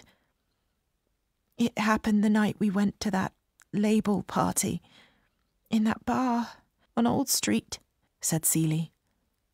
Some guys from the label offered to give us a lift to the after-party. Ola didn't remember the lift. She'd drank far too much that night. She knew that Seely would only have accompanied her to make sure she was safe. She did remember that when they arrived, the walls had been vibrating with the sounds of Pappy Danks, sweet like Puff Puff. You saw some people you knew, and we made small talk while you were gone, Seely said.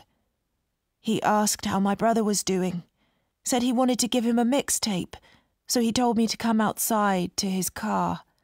When I got in, his whole demeanour changed. He started touching me.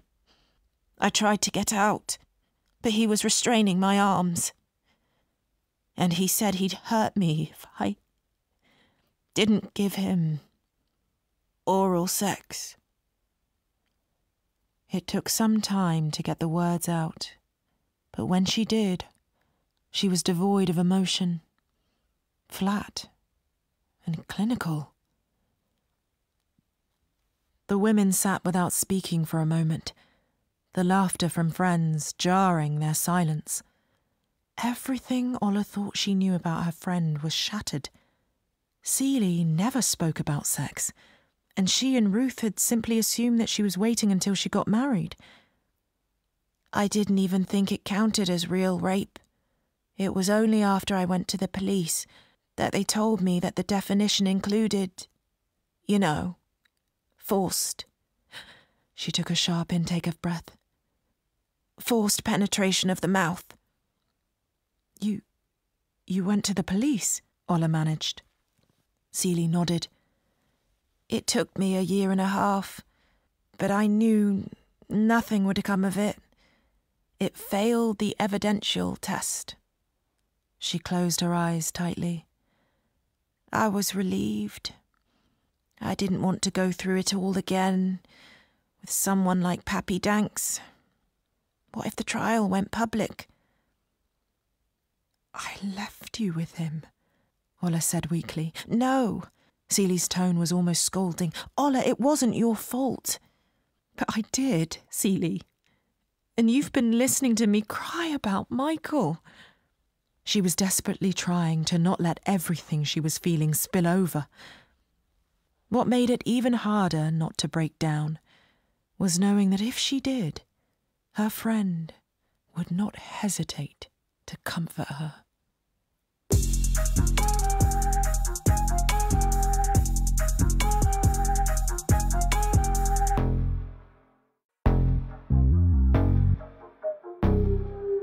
The List, written by Yomi Adegoke and abridged by Julian Wilkinson. Read by Tracy Ifacho and Clifford Samuel. Episode 9. In this episode, after the wedding, Michael meets up with the other man on the list. It doesn't end well, and Michael has to make a decision to say something that could have devastating consequences. The day after the wedding, Lewis had added Michael to an online group chat in support of the men on the list. Ben Abbasi, a prominent YouTuber, was the group's self-appointed spokesperson. After the fallout from Lewis's statement, he decided to take action and invited some of them to his penthouse. "We gotta organize," he announced. "How else are we supposed to defeat these feminazis?" Lewis was still off-grid, but Amani had demanded to come with Michael. "I don't know why you think these men are your enemies, bro." Michael had anticipated a sit-down meeting, but instead it was a drink-up and the mood felt jarringly jovial. Amani tapped Michael's shoulder and motioned towards the sofa. "Pappy Danks is here," he said, unable to hide his excitement. "Mad thing." Michael looked over. He knew it was Danks immediately, from his look. High fade, freshly trimmed, in a tracksuit with extravagant jewelry. Michael felt all wrong about him. He'd been accused of terrifying things on the list: rape, kidnap, sexual battery. But he had as much proof of Danks's guilt as he did of his own. "It's all part of the emasculation of black men, you feel me?" a man in a beanie hat was saying. "You're speaking facts," Amani shouted. Michael winced. All they needed were mics, and it could have been an episode of Caught Slipping. Amani's eyes were now fixed on Danks, who was headed through the sliding patio doors. "I'm gonna holler him," Amani said, power walking in the same direction. "See if I can get him down the gym for some promo." Michael's phone was pulsing in his pocket. It was Ola.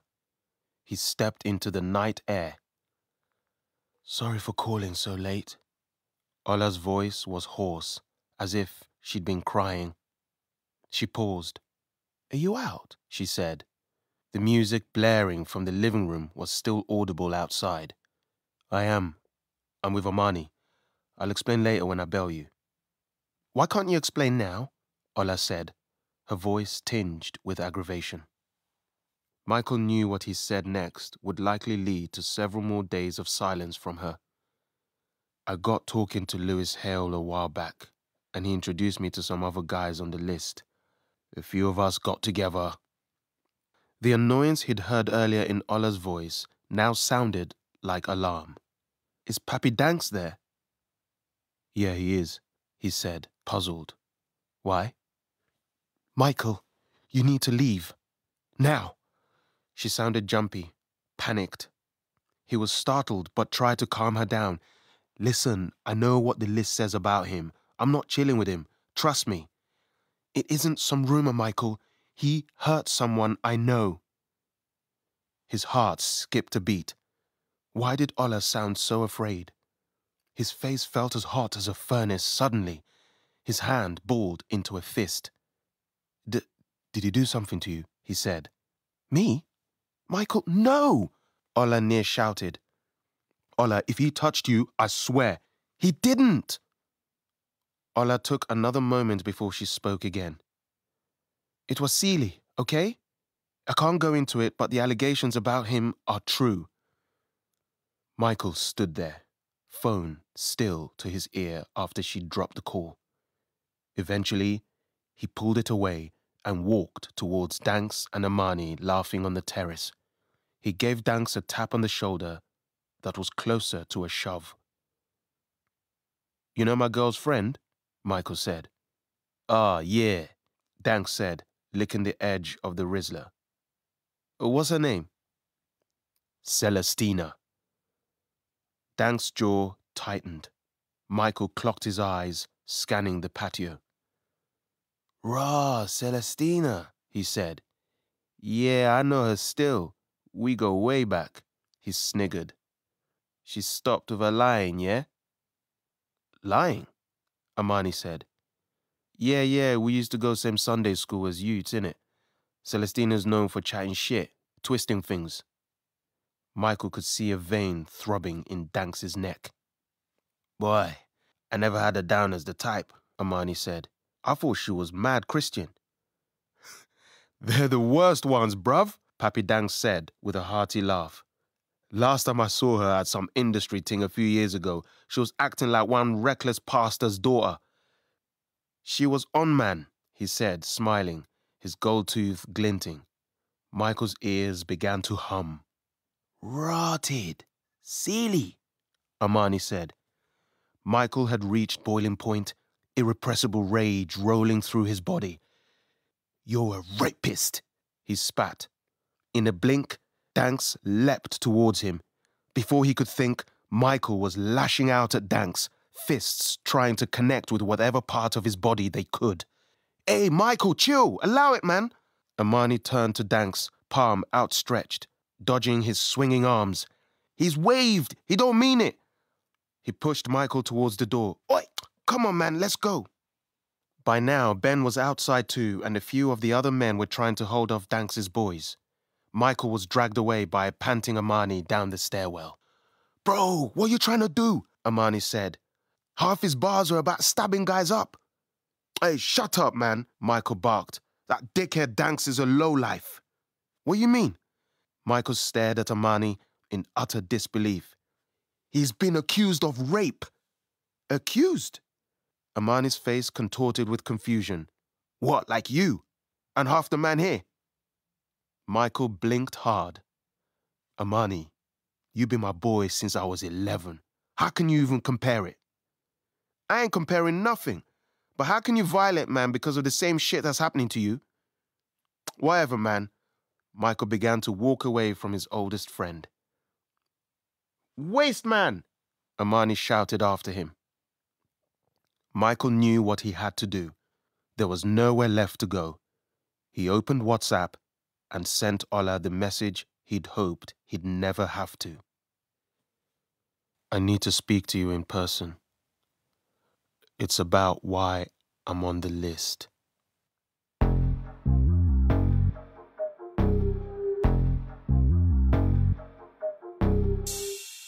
Ola walked wordlessly into the living room, Michael trailing behind her. She made sure not to sit down. She just wanted to hear him say it. No equivocations, no pleas, the truth. Then he could get out of her flat and her life forever. Michael wiped his brow with the back of his hand. You remember we had problems when I wasn't working? She almost laughed. He wasn't even 5 minutes in before he was placing the blame at her doorstep. And during that period, Michael lowered his gaze, me and Jackie started talking again. Ola felt her knees buckle. It hadn't occurred to her that Michael would be confessing to anything else other than the allegations being true. We didn't sleep together, he said. He wiped his running nose with his T-shirt like a primary school kid. Never met up, nothing like that. But it was a complete disrespect. Before I proposed, I locked it off for good.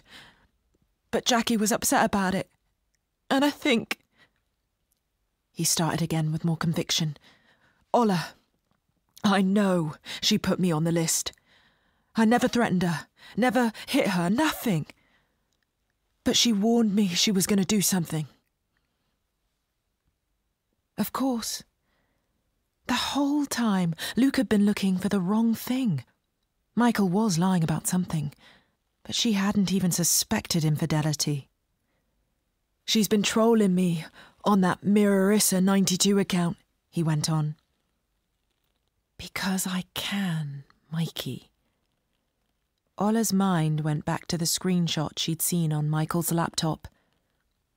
Ola, Michael said, his hands touched together in beseechment. I know there's nothing I can say to make this right. After everything.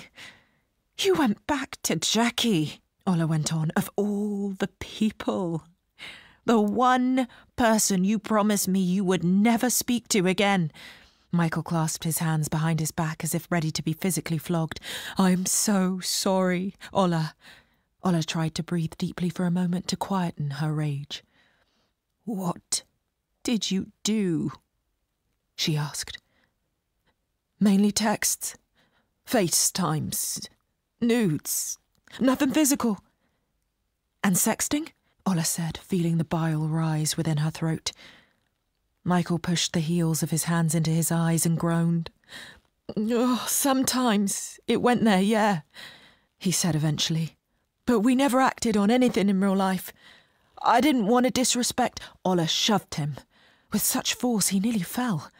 Don't you dare, Michael, she thundered. Respect! Really? Michael held her gaze. I just want to be honest. And then what? Ola said. You expect me to believe anything you say ever again. But I need you to know that me and Jackie, we didn't... Michael bleated. Anger was now howling in her ears. You have never been good enough for me. And you never will be. Just leave. Ola slammed the door behind him, with all the strength left in her body.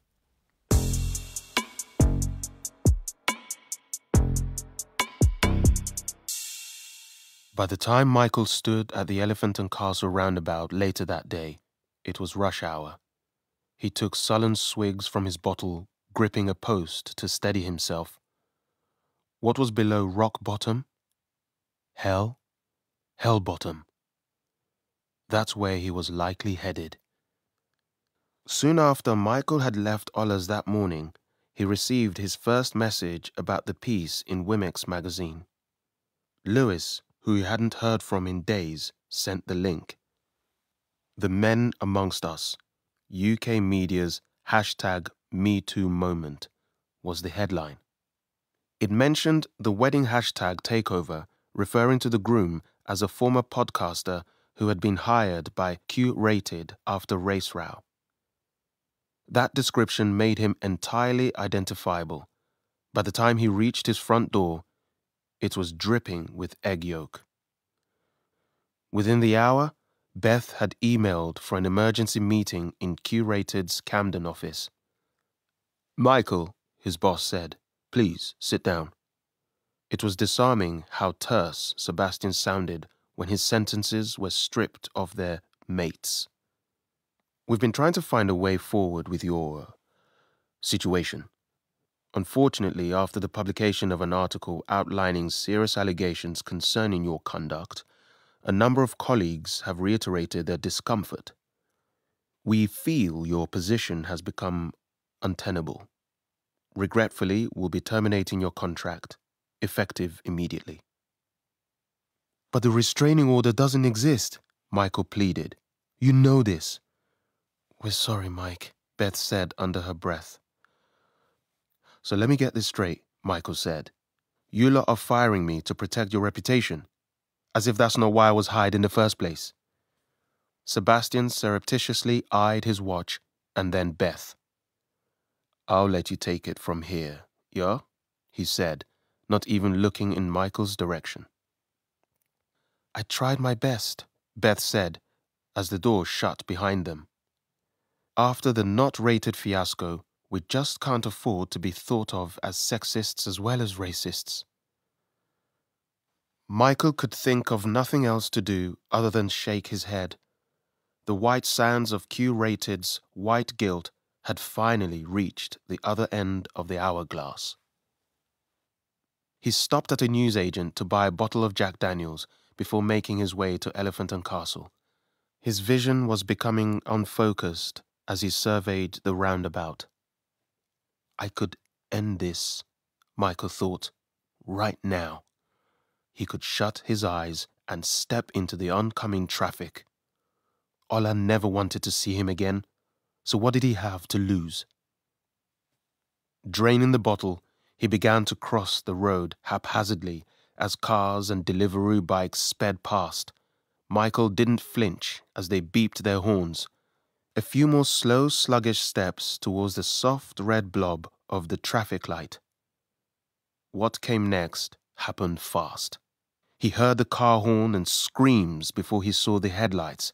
He saw the buildings across the street turn to sky, and then he saw nothing. The next moment he woke up in a hospital bed, with a brace on his neck, a drip in his arm, and a tube down his throat.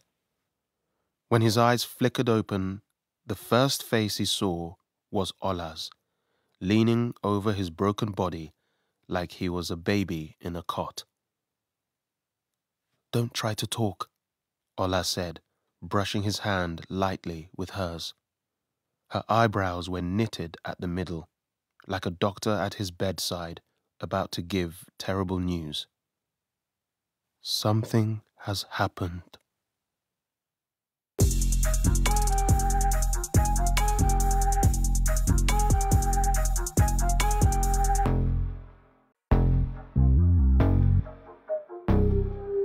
The List, written by Yomi Adegoke and abridged by Julian Wilkinson. Read by Tracy Ifacho, Clifford Samuel and Tyler Cameron. Episode 10. In this episode, which begins at Guy's Hospital in London, there is heartbreaking news. We move on to a year after the wedding. Can the list finally be put to rest for Ola? Orpington police confirmed that shortly before 5:30 p.m. on the 14th of June 2019, Lewis Hale was found unresponsive in his bedroom. The coroner gave a provisional medical cause of death as suspension by ligature. The next morning, the papers ran stories about his marital issues, financial problems, and his suicide note, in which he wrote at length about it all, including his struggles with his sexuality. The outpouring was immediate and overwhelming. "You were such a class act, a total gent and an absolute legend," one sports presenter had written. A mural of him in his Crystal Palace kit was spray-painted on the side of the Elephant and Castle shopping centres. A silent vigil was held at Selhurst Park. Mourners watched the funeral procession, holding candles and balloons. It spawned a campaign called #ThinkFirst, which was soon emblazoned across T-shirts and Twitter headers.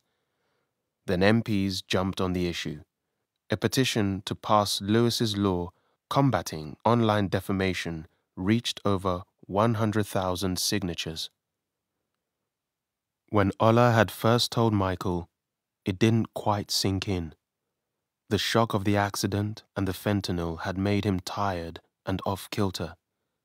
He saw it on the news the next morning. The room began to swim. He'd been grateful his mother was asleep, that she hadn't had to comfort him during that moment of realization. His heart sinking to the pit of his stomach, the quiet tears. For 3 weeks, Michael stayed in Guy's hospital, his mother and Ola at his bedside every day without fail. They took turns reading to him, talking at him, while he stared distractedly out of the window. On the day he was discharged, Ola and his mother picked him up to take him to his parents' house.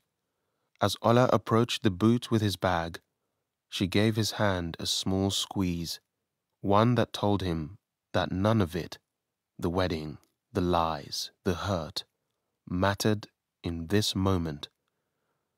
Using all the little strength he had regained, Michael squeezed hers back. A year later, they walked, slowly, side by side, through the light autumn breeze. "Looks good on you," Michael said, nodding towards her honey-blonde braids. Ola loved the way the gold popped against her skin. She'd spent the morning meticulously making sure this was the case. Well, blondes have more fun, right? And after the last year, she trailed off. Michael nodded. "Just don't come at my shit with a baseball bat, yeah?" They laughed as if no time had passed at all. The tension between them hadn't taken long to dissipate. It was just over a year since Guy's Hospital had called Ola in as Michael's emergency contact. The swiftness with which she had gone from raging to racked with fear had given her emotional whiplash. It wasn't as though it had made her realise she loved him. She already knew that. Rather, seeing him lying there made her realise she didn't want him dead. The week she spent by his bedside and breaking down out of sight in the corridor made her certain that she would love Michael for the rest of her life, but also certain that that wasn't a good enough reason to spend it with him.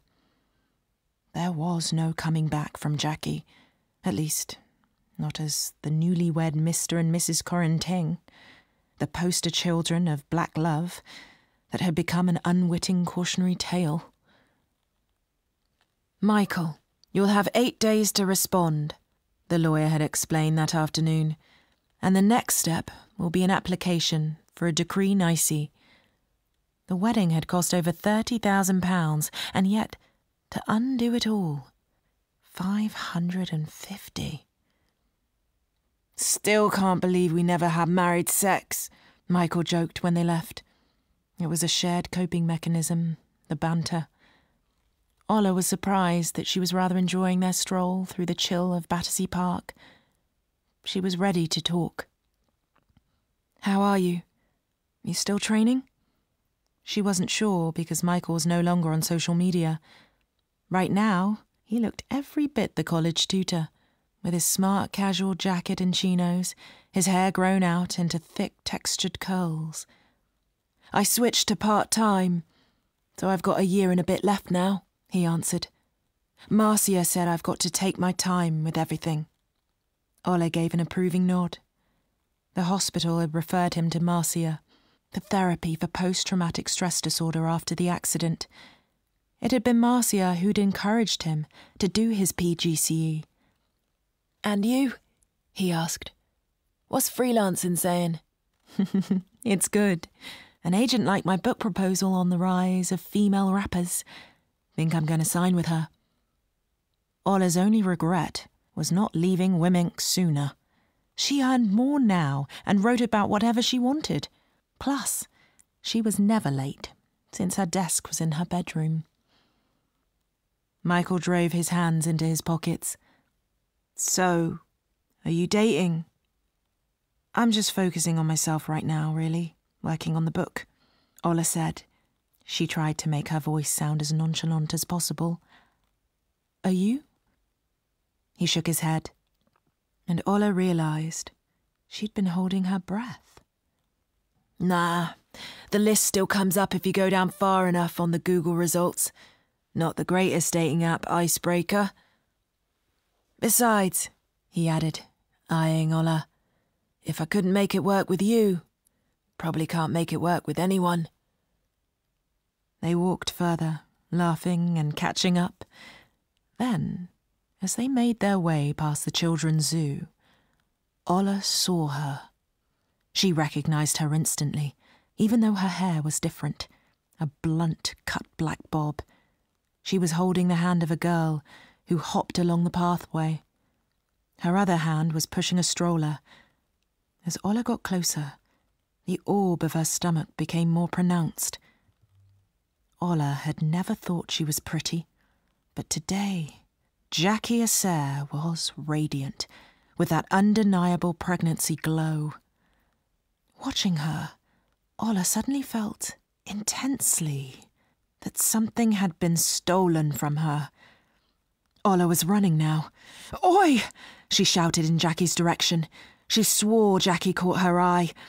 As Ola gained pace, she careened into an adolescent on an electric scooter, knocking him clean off and halting her stride. When she looked back over to Jackie, she was gone. Ola stood, stupefied for a moment, searching vainly from left to right. Before long, Michael was beside her. He pulled her towards a bench, and she gripped his arm as she sat trying to breathe. Did you see her? Michael nodded. I mean, it looked like her. Might not have been, though. It was her, Ola said. He pressed his shoulder into hers lightly. Are you all right? No. That woman messed up our marriage before it even started, Michael, Ola said, her voice breaking. I still have nightmares about our wedding day. And then she went on with her life. No consequences, no charges, not even an apology.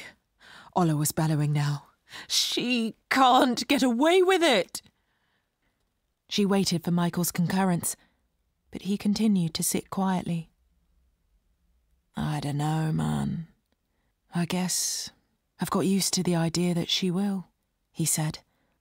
Marcia warned me I might not ever get closure. If you went up to Jackie today, she probably wouldn't admit it. Plus what?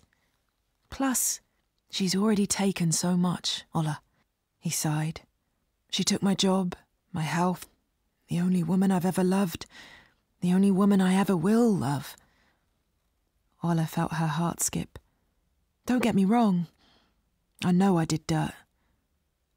but I can't let her take this small piece I've finally got. You can't either. You get me? Ola fell back onto the bench, dog-tired, and sighed. Kind of. They sat there for some time, listening to the leaves rustling in the breeze. That was kind of sexy, though. You run in to go and knock her out, Michael said eventually. Ola chewed at the inside of her cheek to suppress a laugh. Marcia still has work to do, I see. Michael laughed too. We still good to get a coffee? Ola dusted the front of her dress. I have time for one turmeric latte, she said, unable to conceal her smile at Michael's own, that stretched from ear to ear.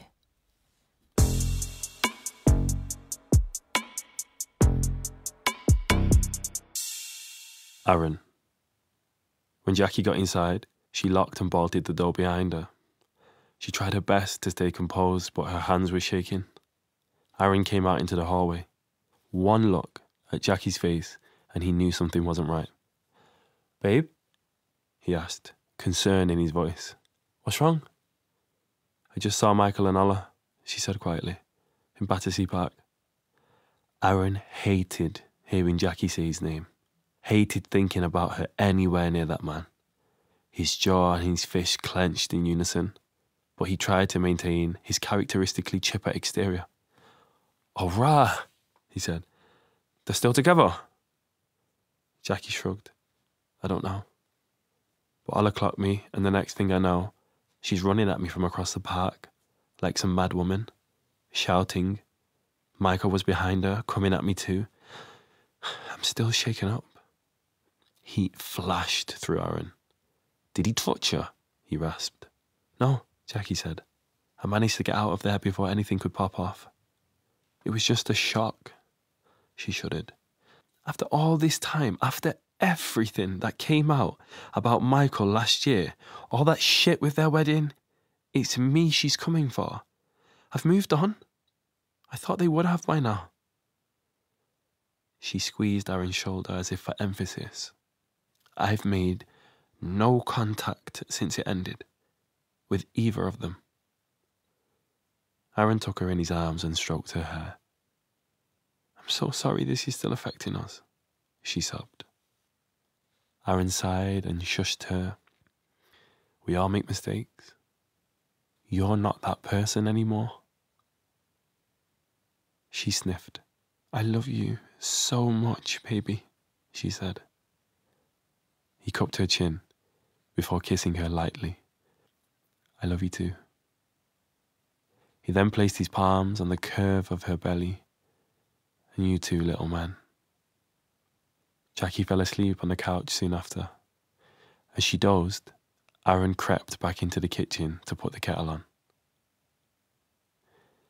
It had been impulsive, putting Michael's name on the list. The list that had been sent to him by his sister, who worked as an A&R. Pappy Danks was her former client. In Aaron's hands, it was anonymous, an immediate way of settling the score. As he typed Michael's name into the spreadsheet, Aaron accepted that he might never get over Jackie's affair. He thought about the sleepless nights, the humiliation. Using Jackie's phone, he wrote everything he wanted to say to Michael in messages from her number. Promised to ruin his life. Okay, so he'd employed a little poetic license. Who could say if it was abuse? It was likely, wasn't it? The way he treated Jackie. Aaron was keeping her safe. Aaron joined RT as Mirarisa 92, less to progress an agenda and more to vent. In truth, he'd got a thrill out of letting Michael know exactly why he'd done it. Because I can, Mikey. But the allegations took on a life of their own, in all those chat rooms and forums, the endless harassment, the doxing, the wedding hashtag takeover. Even he knew that was a step too far. Ola was collateral damage.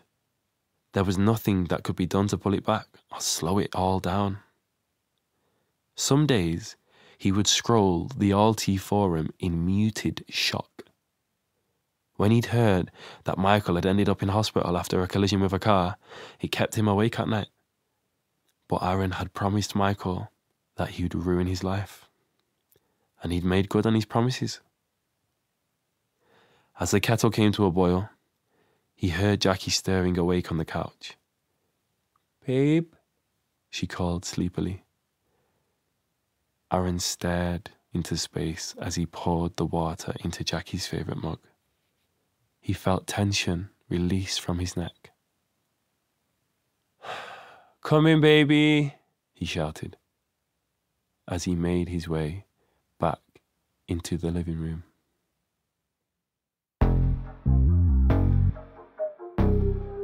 The list was written by Yomi Adegoke and abridged by Julian Wilkinson. The readers were Tracy Ifacho, Clifford Samuel, and Tyler Cameron. The producer was Tracy Neal. The list was a BBC Books production for BBC Sounds.